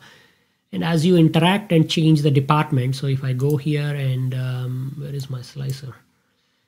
Go to beta, my title will also change. Ooh, it's always saying 44%. I think our calculation is wrong. Oh yeah, it's doing from here, isn't it? It needs to do for that number. All right, we'll need to do a lookup here. X lookup, you can use VLOOKUP as well. Cell department in the list of departments, and then the value. So the title keeps changing. You can put anything else, any other stories, or you can even type out manually as well. Whatever you do, don't use default titles like staff distribution or headcount by department kind of titles. Try to use something a little bit more informative or provocative or insightful, so that that space is used intelligently rather than just kind of like here's some information kind of thing. So that's that. Let's see what else is there, and then so this is basically our headcount over a period of time. I don't think there is a lot of mystery around this chart, so I'm not going to worry about this for now. I'll show you how to do this. This is a very interesting one, salary distribution of a selected department and all departments. So if I go to beta, I'll see the distribution of those people like that. So how do I make this? So this might be very helpful. We'll try to do this and maybe this, and the rest I'll come back here and explain how those are done. So we go to our blank file. So whatever department I pick, I want to be able to show their salary distributions. So this is where I'm using the dynamic array formulas. But if you don't want to use dynamic array formulas, you can do something else. It's just that they are an easier option at this point for me. So I will use that. This will not work with Excel 2019, 16, 13, whatever, but you can still use it with 365 or Excel Online. So you can always practice this. It's just some of the versions that you're using at home, you may not be able to work on that.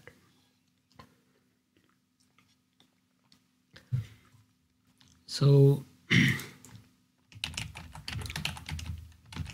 selected department, I'll just print the name here again. This is equal to cell DEPT, And for that department, I want to know all their salaries. I also want to know their tenures. So this is where the filter function comes in very handy. You can just say filter salary column where department is beta. So I can go here, filter staff table salary column, staff department is equal to, and then it will give you all the salaries like this. It's a spill range, so all the 800 or 900 people there will come up here. We'll do another filter staff tenure, staff department is equal to this. So salary comes here, tenures come here, and then the salary range is okay. So the salary range starts from this cell. This is S34 in my spreadsheet. Okay, and then this is tenure. It starts from T34. So what we want is we want to make a chart that kind of reads all the data that begins from S34 and then kind of plots the distribution like that. So we'll first make full salary distribution chart, which is you select this entire salary column, insert, and from insert ribbon, insert statistics chart, click on the histogram. This is available since 2016, so you should be able to make it in older versions as well. And it'll give you how the distribution looks like for our staff, all the staff. The default histogram will bucket the data by some default values. So I'm going to select this axis, go to format, axis options, and instead of automatic, we'll set the bin width to be $10,000. And we will have an overflow and underflow as well. Overflow is anything 100,000 and underflow is 40,000.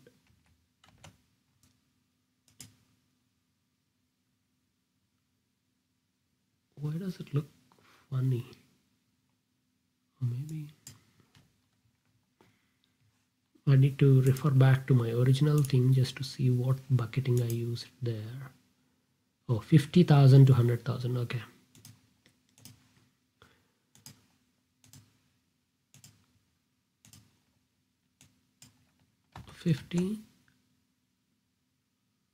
Yeah, that looks all right.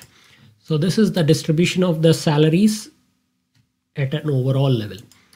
So we can cut this, and for now we will put it in the dashboard. We'll have to resize and massage this. This is the overall thing. If I want a similar distribution but for a selected department only, so this is where the filtered range comes in. Let's just see if there is any questions. I think there's a couple of questions that are coming through.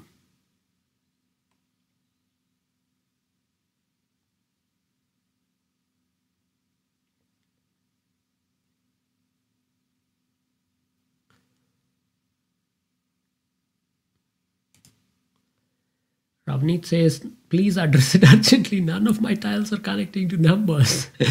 I have no idea. I hope you're using Excel and not something else. And this is something that I can't see what is happening on your screen, nor you can share anything. But you can ignore that. You don't have to put them on the tiles. Just delete the tile and then put them on the cells there. There is cells behind. Just put them there. It doesn't really matter. This is just a cosmetic thing. So yeah. And then you can go and search up online.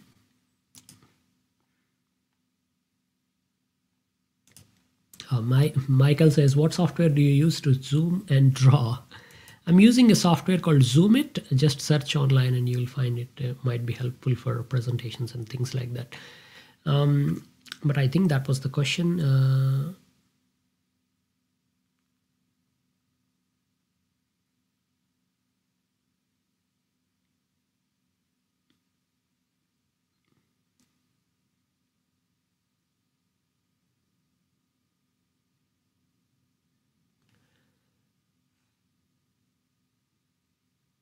It could be that, so this is probably, if I go to my pivot table, I don't have generate get pivot data option. So I'm gonna, for fun, test this out. Generate get pivot data is enabled, and then I go here and say equal to point. Oh, yeah, this is what is happening. We cracked it, guys. So, all right, this is what you need to do. Go to pivot table analyze, go to options and uncheck generate get pivot data. I never have this on, so it never occurred to me. Uncheck that, and then now you're able to refer to the cells by themselves rather than when you point on a cell in pivot table, you get this ugly generate get pivot data, and that's why you get that error.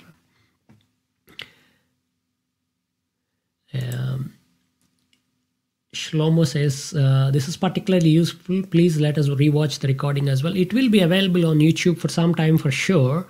And after that, I don't really know. Normally, at least for a week or two, it will be there. So feel free to bookmark or like this video and then go and see it later.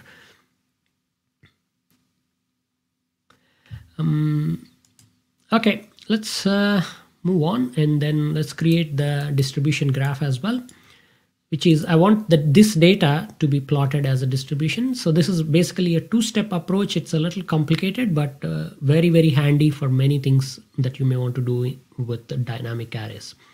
So what you need to do is go to formulas, define a name, and here this name would be, you can give it a name like, ooh, what's happening?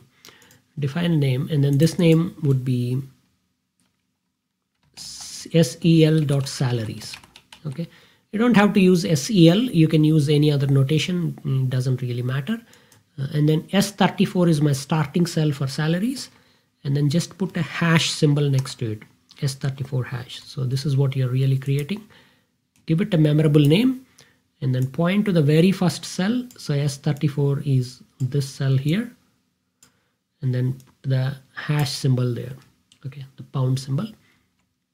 And then when you click OK, what you have created is a list of all the salaries that are spilled from S34 cell. That's pretty much it. Now you can go to Insert, Statistics, Histogram, right click, select data. And the data for this would be, you can select the series, edit it, salaries. And then here where it says P24 or whatever may be the value, just delete everything and then type cell.salaries. Okay, so whatever named range you have given, that named range need to be there. One bug with Excel is if you just type the named range, it won't work. It expects some sort of a sheet reference. So leave the calc exclamation or dashboard exclamation there. Only then it will accept. If you just type cell salaries, it's not going to accept that. And then when you click OK, you'll get a distribution, but this distribution is dynamic. So whatever department you filtered, that's what it will show.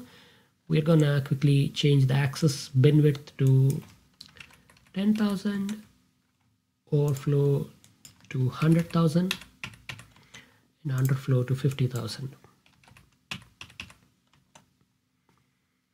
And that will come up. We can Control X this, go here, paste it, and kind of position it nicely.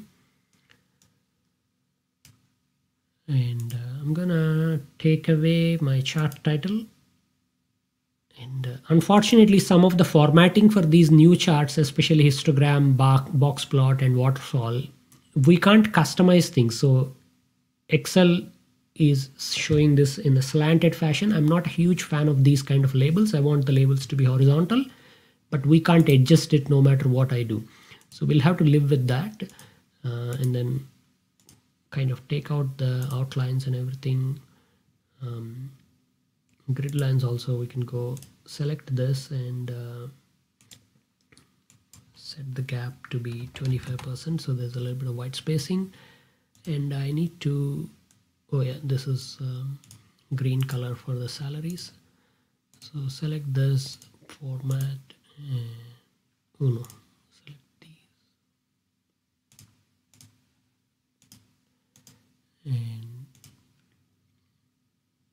and then select this axis, no line for that, no line for this, and then these text also we can kind of reduce their size.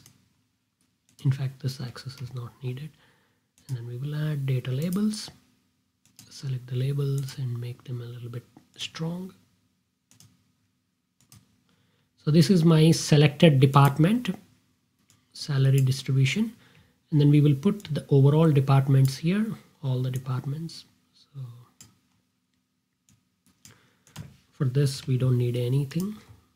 This is just for like a glance information kind of thing. And no fill, no outline, 25% gap, and then the bars need to be a little bit stronger. So that's how they kind of look similar, but I think if we go into specific departments, you will start to see some oddities. So for example, if I go here, where is my slicer? I'm gonna Control X the slicer, Control V it on the dashboard so that we have the slicer here. And let's just see what happens now. So if I go to alpha, the distribution changes. Some of these you can see they're kind of like this, but my overall distribution stays like that. So it gives you a contrast of how things are, and it works beautifully. So that's that. And you can put a title on the top that basically tells you what that particular tiles are doing. That's, again, you can go to assets and there is a caption here, asset, that you can copy and paste and customize them. Hey, we got a super chat from Mark as well. Hello from sunny Minnesota, USA.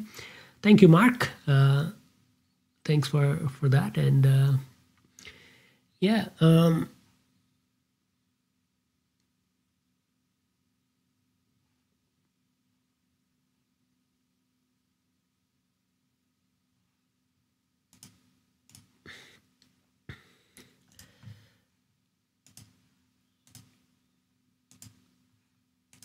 so next we can fill up some of these things. I'll show you some interesting ones. The ones that are obvious to make, I'll go back here and explain. So for example, here, if you see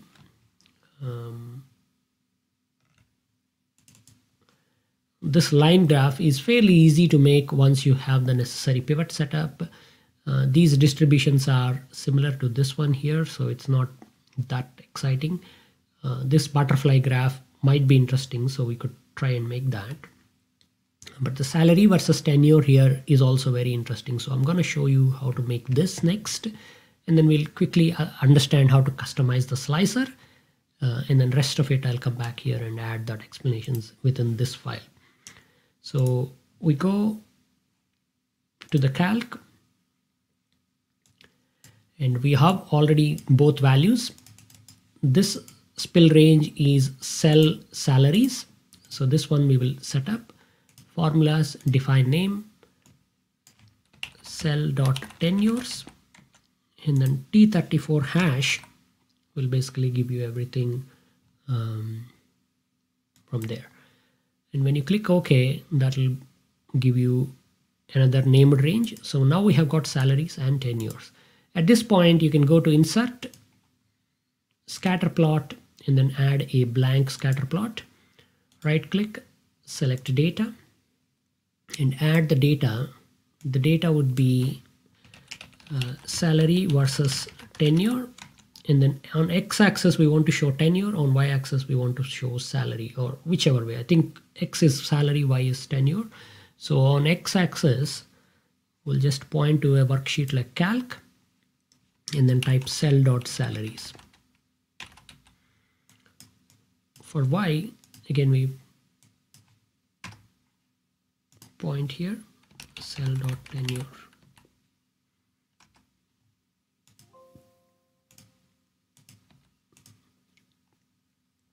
so that we will get both of these. So we get nice little distribution of things. We don't have anybody paid under 40,000. So just we'll set this axis from minimum, start from 40,000, so that it looks like this. In fact, we could go all the way up to 45, and that might be a better option. This is good. I'll take out this guy, and then there's a lot of density, so I want to be able to tell these dots apart. So select the dots, go to format, marker, and the marker color will be green, and then the marker outline will be dark green, and the marker transparency will just set it to 50%, so that wherever there is more dots, you can kind of see a little bit of clutter like that. Control X this, paste it here, move it around, and resize this. And then we can go do some of the formatting, which is take out all the things. We don't need the grid lines, or maybe we do, but they need to be a little bit more subtle. So I'm going to select these grid lines and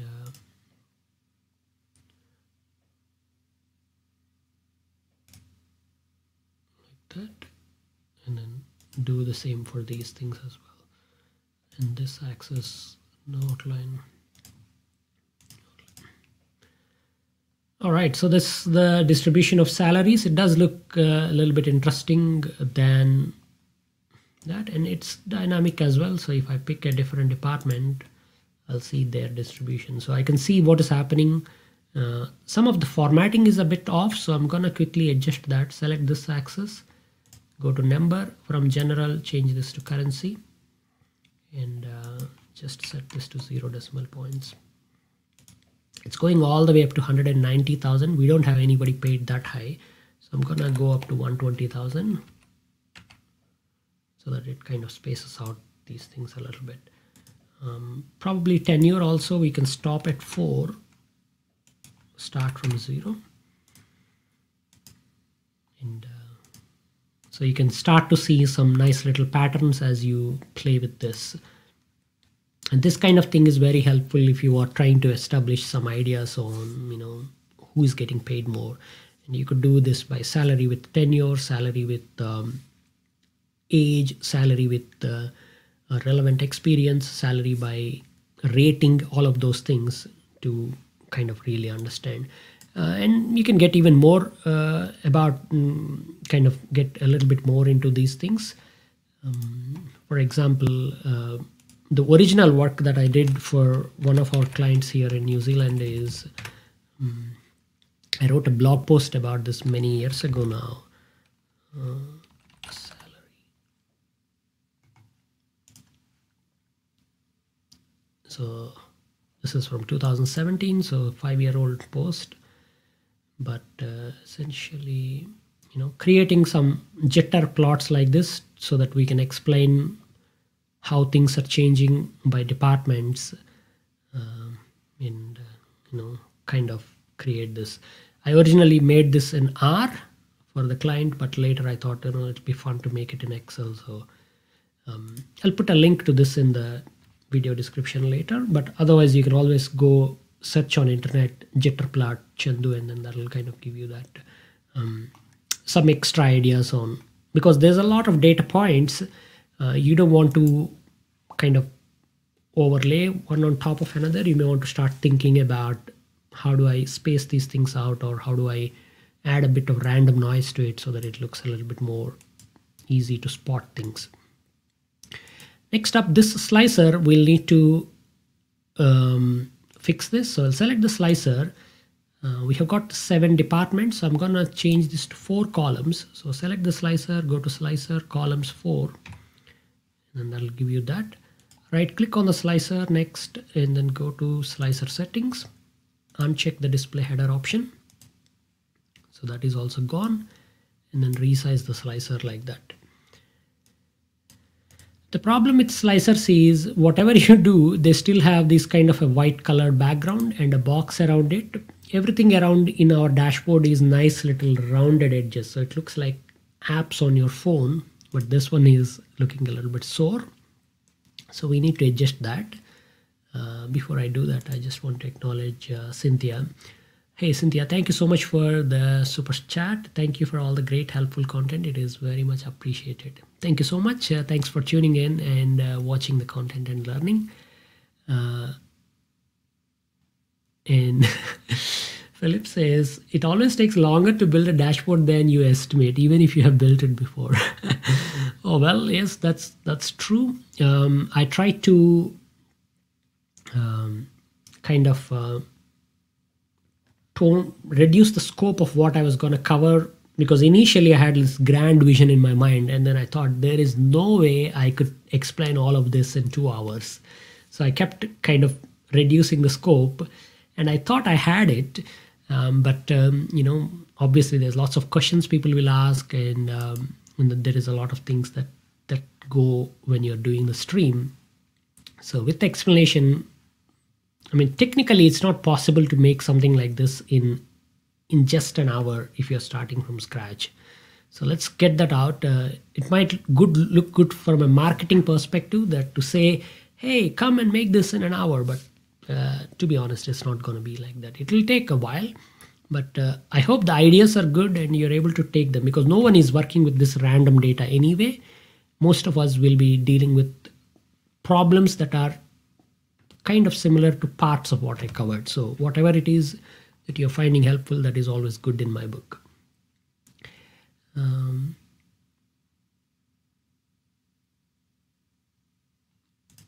PMD says that old Jetta chart is awesome. I adopted it to show performance of different securities for each portfolio manager.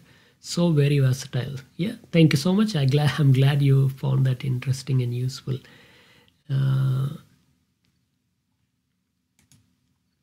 All right.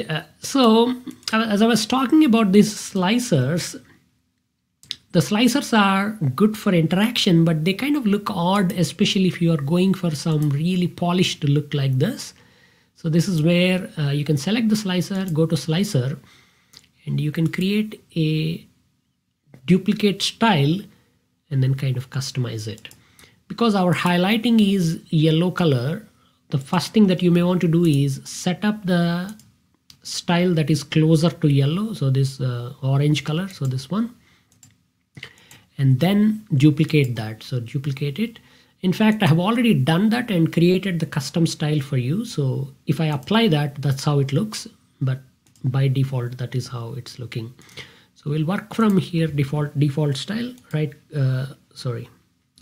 Right click here, duplicate that, and it will create a screen where you can customize the slicer. So first up, we'll go to whole slicer, format, fill, and then the fill color needs to be same as your background color. So that's the one. And then border needs to be none, and okay.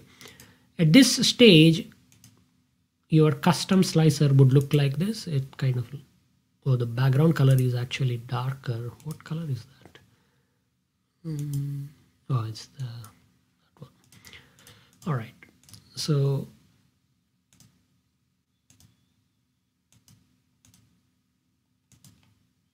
I'm not able to select my slicer.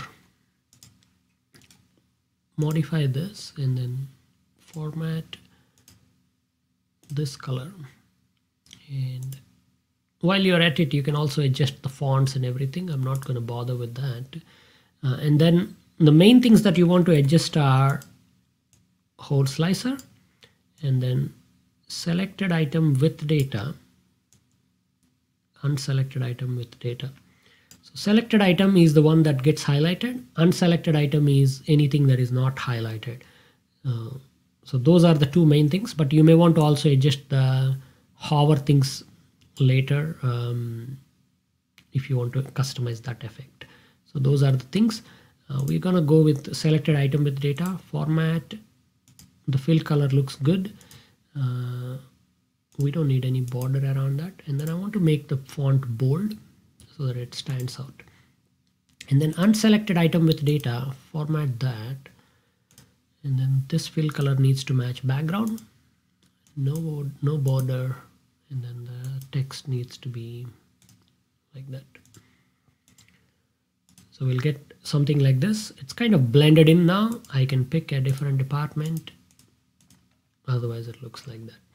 So that's the basic trick. You can go and tweak this even more, but really it's up to you and your audience, like what you're really trying to go for and what the whole purpose of this is.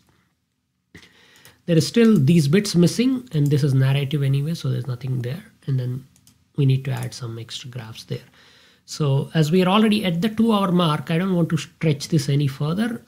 I also have got things to do in the morning. I need to go down and start making breakfast, as well as my daughter has a netball game today. So we all are driving there.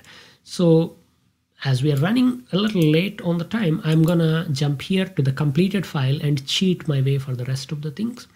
This graph is a line chart. It comes from this pivot table here. So it just shows within 2022 by month how much is the head count, and the head count is kind of show value as running total. So it shows the running total of the head count, adds up, and then I made a caption as well to show how many people we hired in the last 3 months, and then made a line graph from that and then put that there, messaging there, and then added a label to the last point. This one, average annual leave balance by department, is very, very simple, similar to what we have done here. I think it's somewhere up there.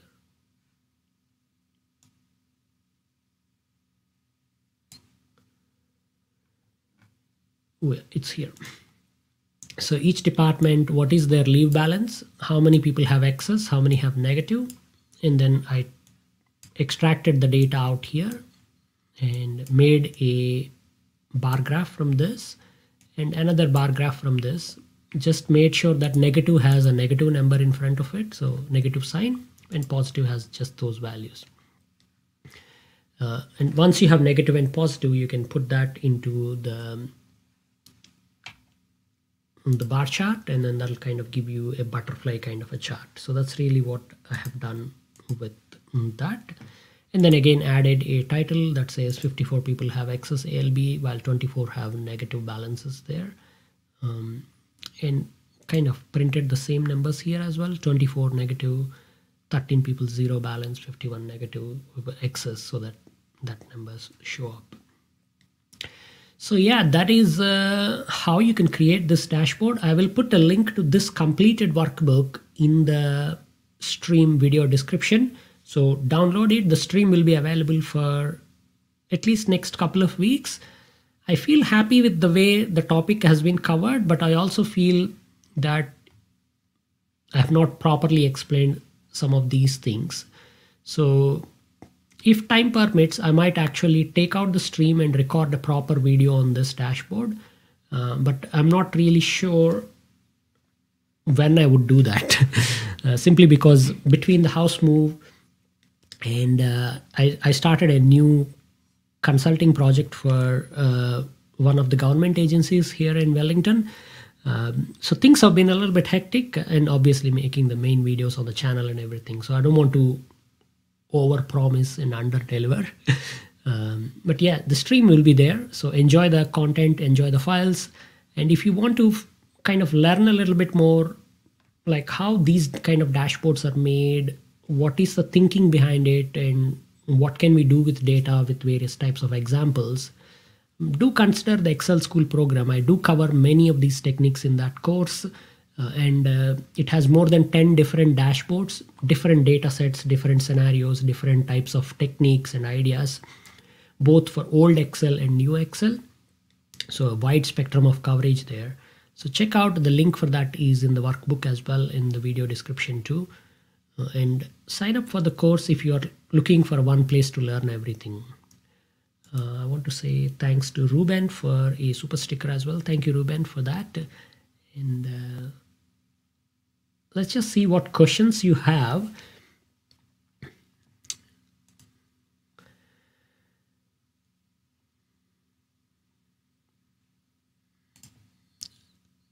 SRO Sales says, thanks for sharing. You're awesome. Thank you so much, Sarvo, you are also awesome as well. And Alexander says, great teacher. Thank you, Alexander. And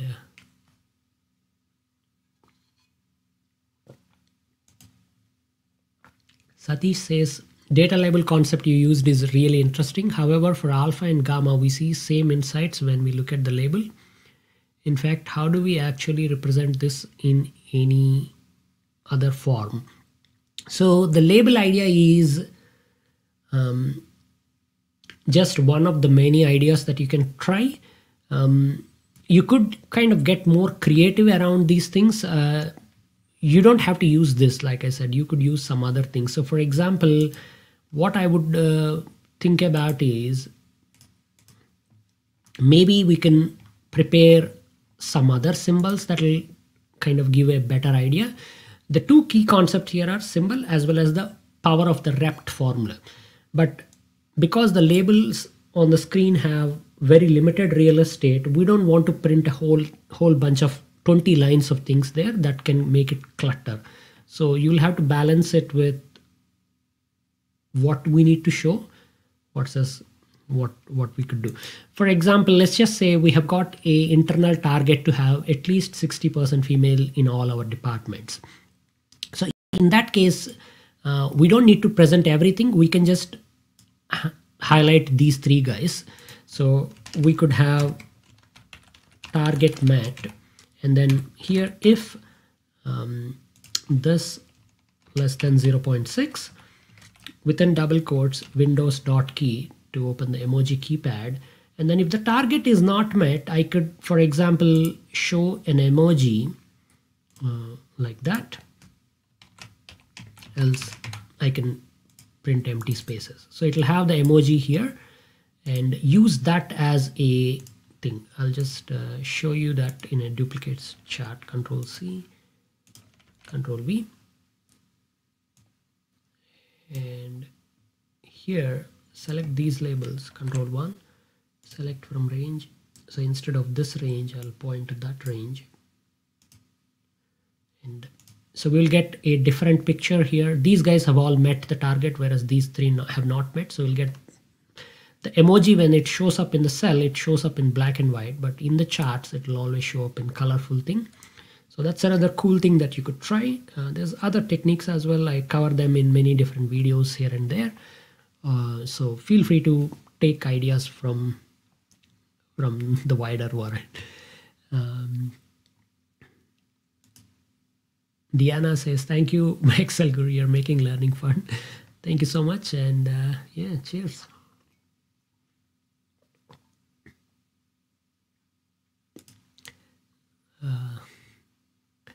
Right. Dave says, this is really good. You've covered an awful lot of information. Very interesting. Thank you. Thank you, Dave. There is always a little bit of like at the back of my mind where I walk into the live stream, like, I haven't done enough or not, but it looks like we have covered a good ground and there is a lot of powerful ideas at play here. So yeah, I'm happy. I'm happy I got up early for this.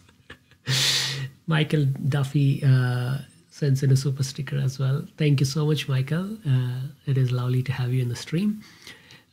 Rich says, question, I'm on Mac, so missing some features. Do you recommend switching to Excel online?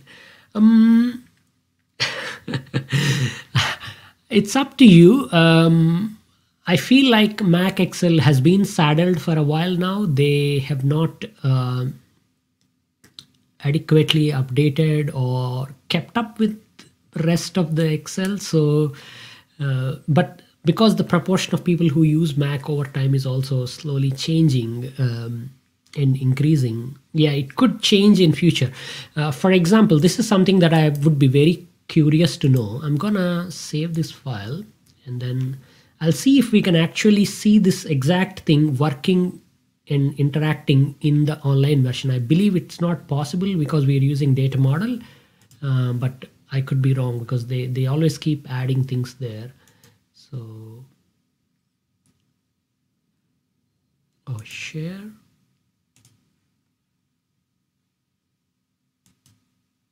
I need to upload it to OneDrive. I'm gonna do a quick upload to OneDrive to just test it out.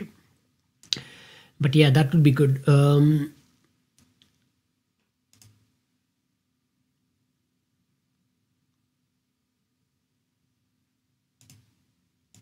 we will just share it for that and paste it here.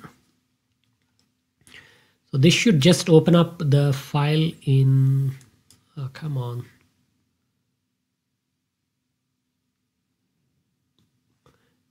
In the Excel online. I mean, it does look, this is a browser here. So I'll hide your question and I'll hide my face as well. So this is my Chrome for those of you who are seeing, and it kind of looks all right, but I don't know if this interactions work. So this workbook contains external data connections or BI features that are not supported. So yeah, some of the interactions don't work, but the look is there. And I feel like, you know, these things would work because the filter and all are available online. Yeah. So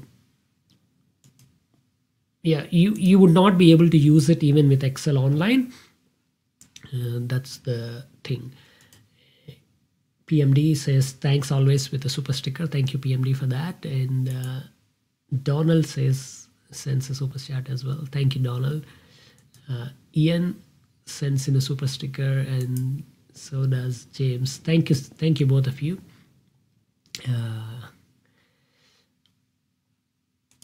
It says, thanks for taking time to share your knowledge. I've used a lot of your examples in my spreadsheet projects. Thank you. Thank you so much, David. And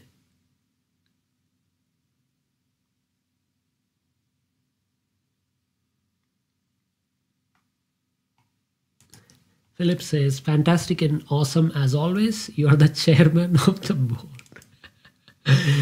Oh, well, thank you. Awesome Chocolate says, a small company. I am the chairman, I am the janitor, I am the everything there. Akash says, this is my first session. I'm enjoying it. Thank you, Akash. James says, thanks, Chintu. Fantastic training as always. Your knowledge of Excel is off the charts. No pun intended. Oh, well, thank you. And Jeff says, Mac Excel is an inferior product, to put it kindly, especially where Power Query and Power Pivot are concerned. You're better off running boot camp. So there you go. He didn't mince the words. Whereas I have not used Mac Excel or even Mac in a long time. So I couldn't really put my thoughts coherently in there.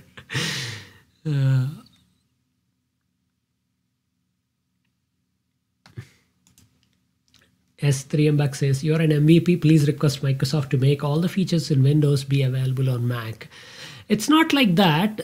Mac and Excel, Windows have different internal architectures and stuff like that. And everything takes time and effort and money and resources for Microsoft or anybody else. So why would Microsoft invest their time in making Mac Excel better if they don't have enough users buying and paying for it? I'm not talking on behalf of Microsoft. I'm just saying in general, most of these decisions are not really made based on outsiders asking. It's based on a lot of internal things as well. So we don't really know what's going on. But yeah, you could make some feedback requests to Microsoft, especially if you're a Mac Excel user. Share the feedback. You know, in Excel here, if you go to help, you have got a feedback button. So click on that, put the feedback, they read that feedback and they'll hopefully respond to you. Rich has a question. As an alternative for Mac users, how about setting up virtual machine like AWS and remote in? I think that's what some people do. They use virtual machine or Parallels or something like that. Again, I don't use Mac, so I'm not very much familiar with the actual specifics.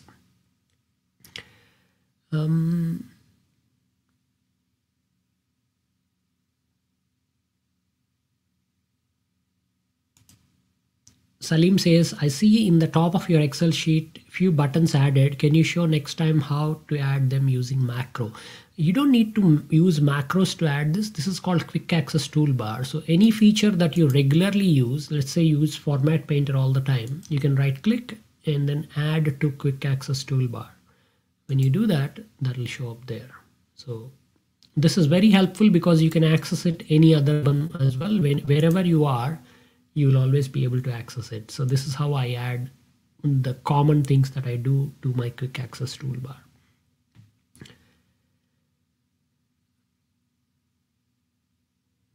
Philip says, any plans for updates to dashboards for Excel by Jordan and Purnachandra Duggirala? So this is the only printed official book that I have published. And even that, Jordan kind of really carried the whole book, and I only wrote a couple of chapters in the end. But yeah, I don't have any plans to write books because writing a book is a very, very time consuming exercise. And yeah, I mean, it is I'm very glad and I'm very proud that I wrote that book.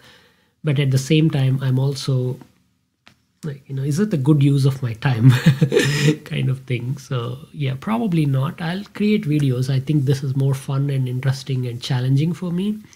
Whereas writing a book means you're committing something on the paper, and things are always changing. So by the time someone buys and reads it, most of the knowledge is out of date. So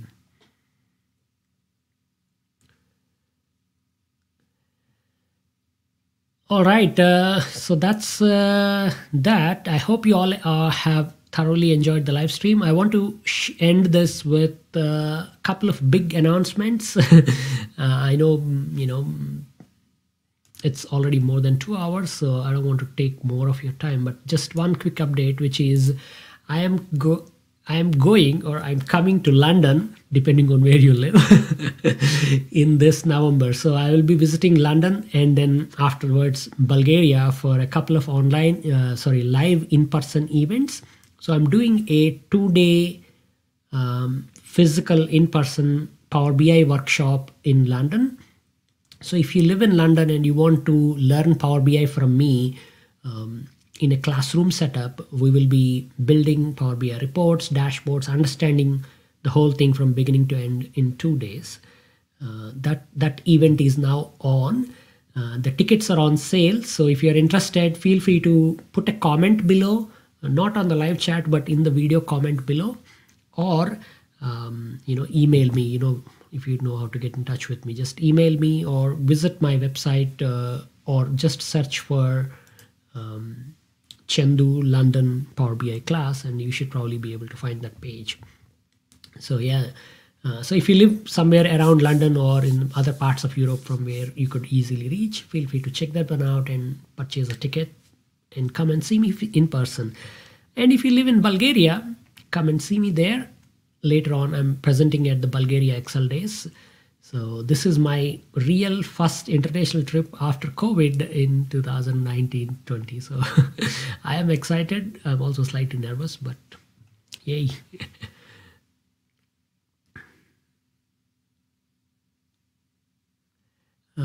So yeah, that's all for now. I hope you all enjoyed this, and I'll see you all again in another video. I do the live stream at the end of the month every month. So at the end of the September, again, we'll do a live stream and we'll pick up another topic.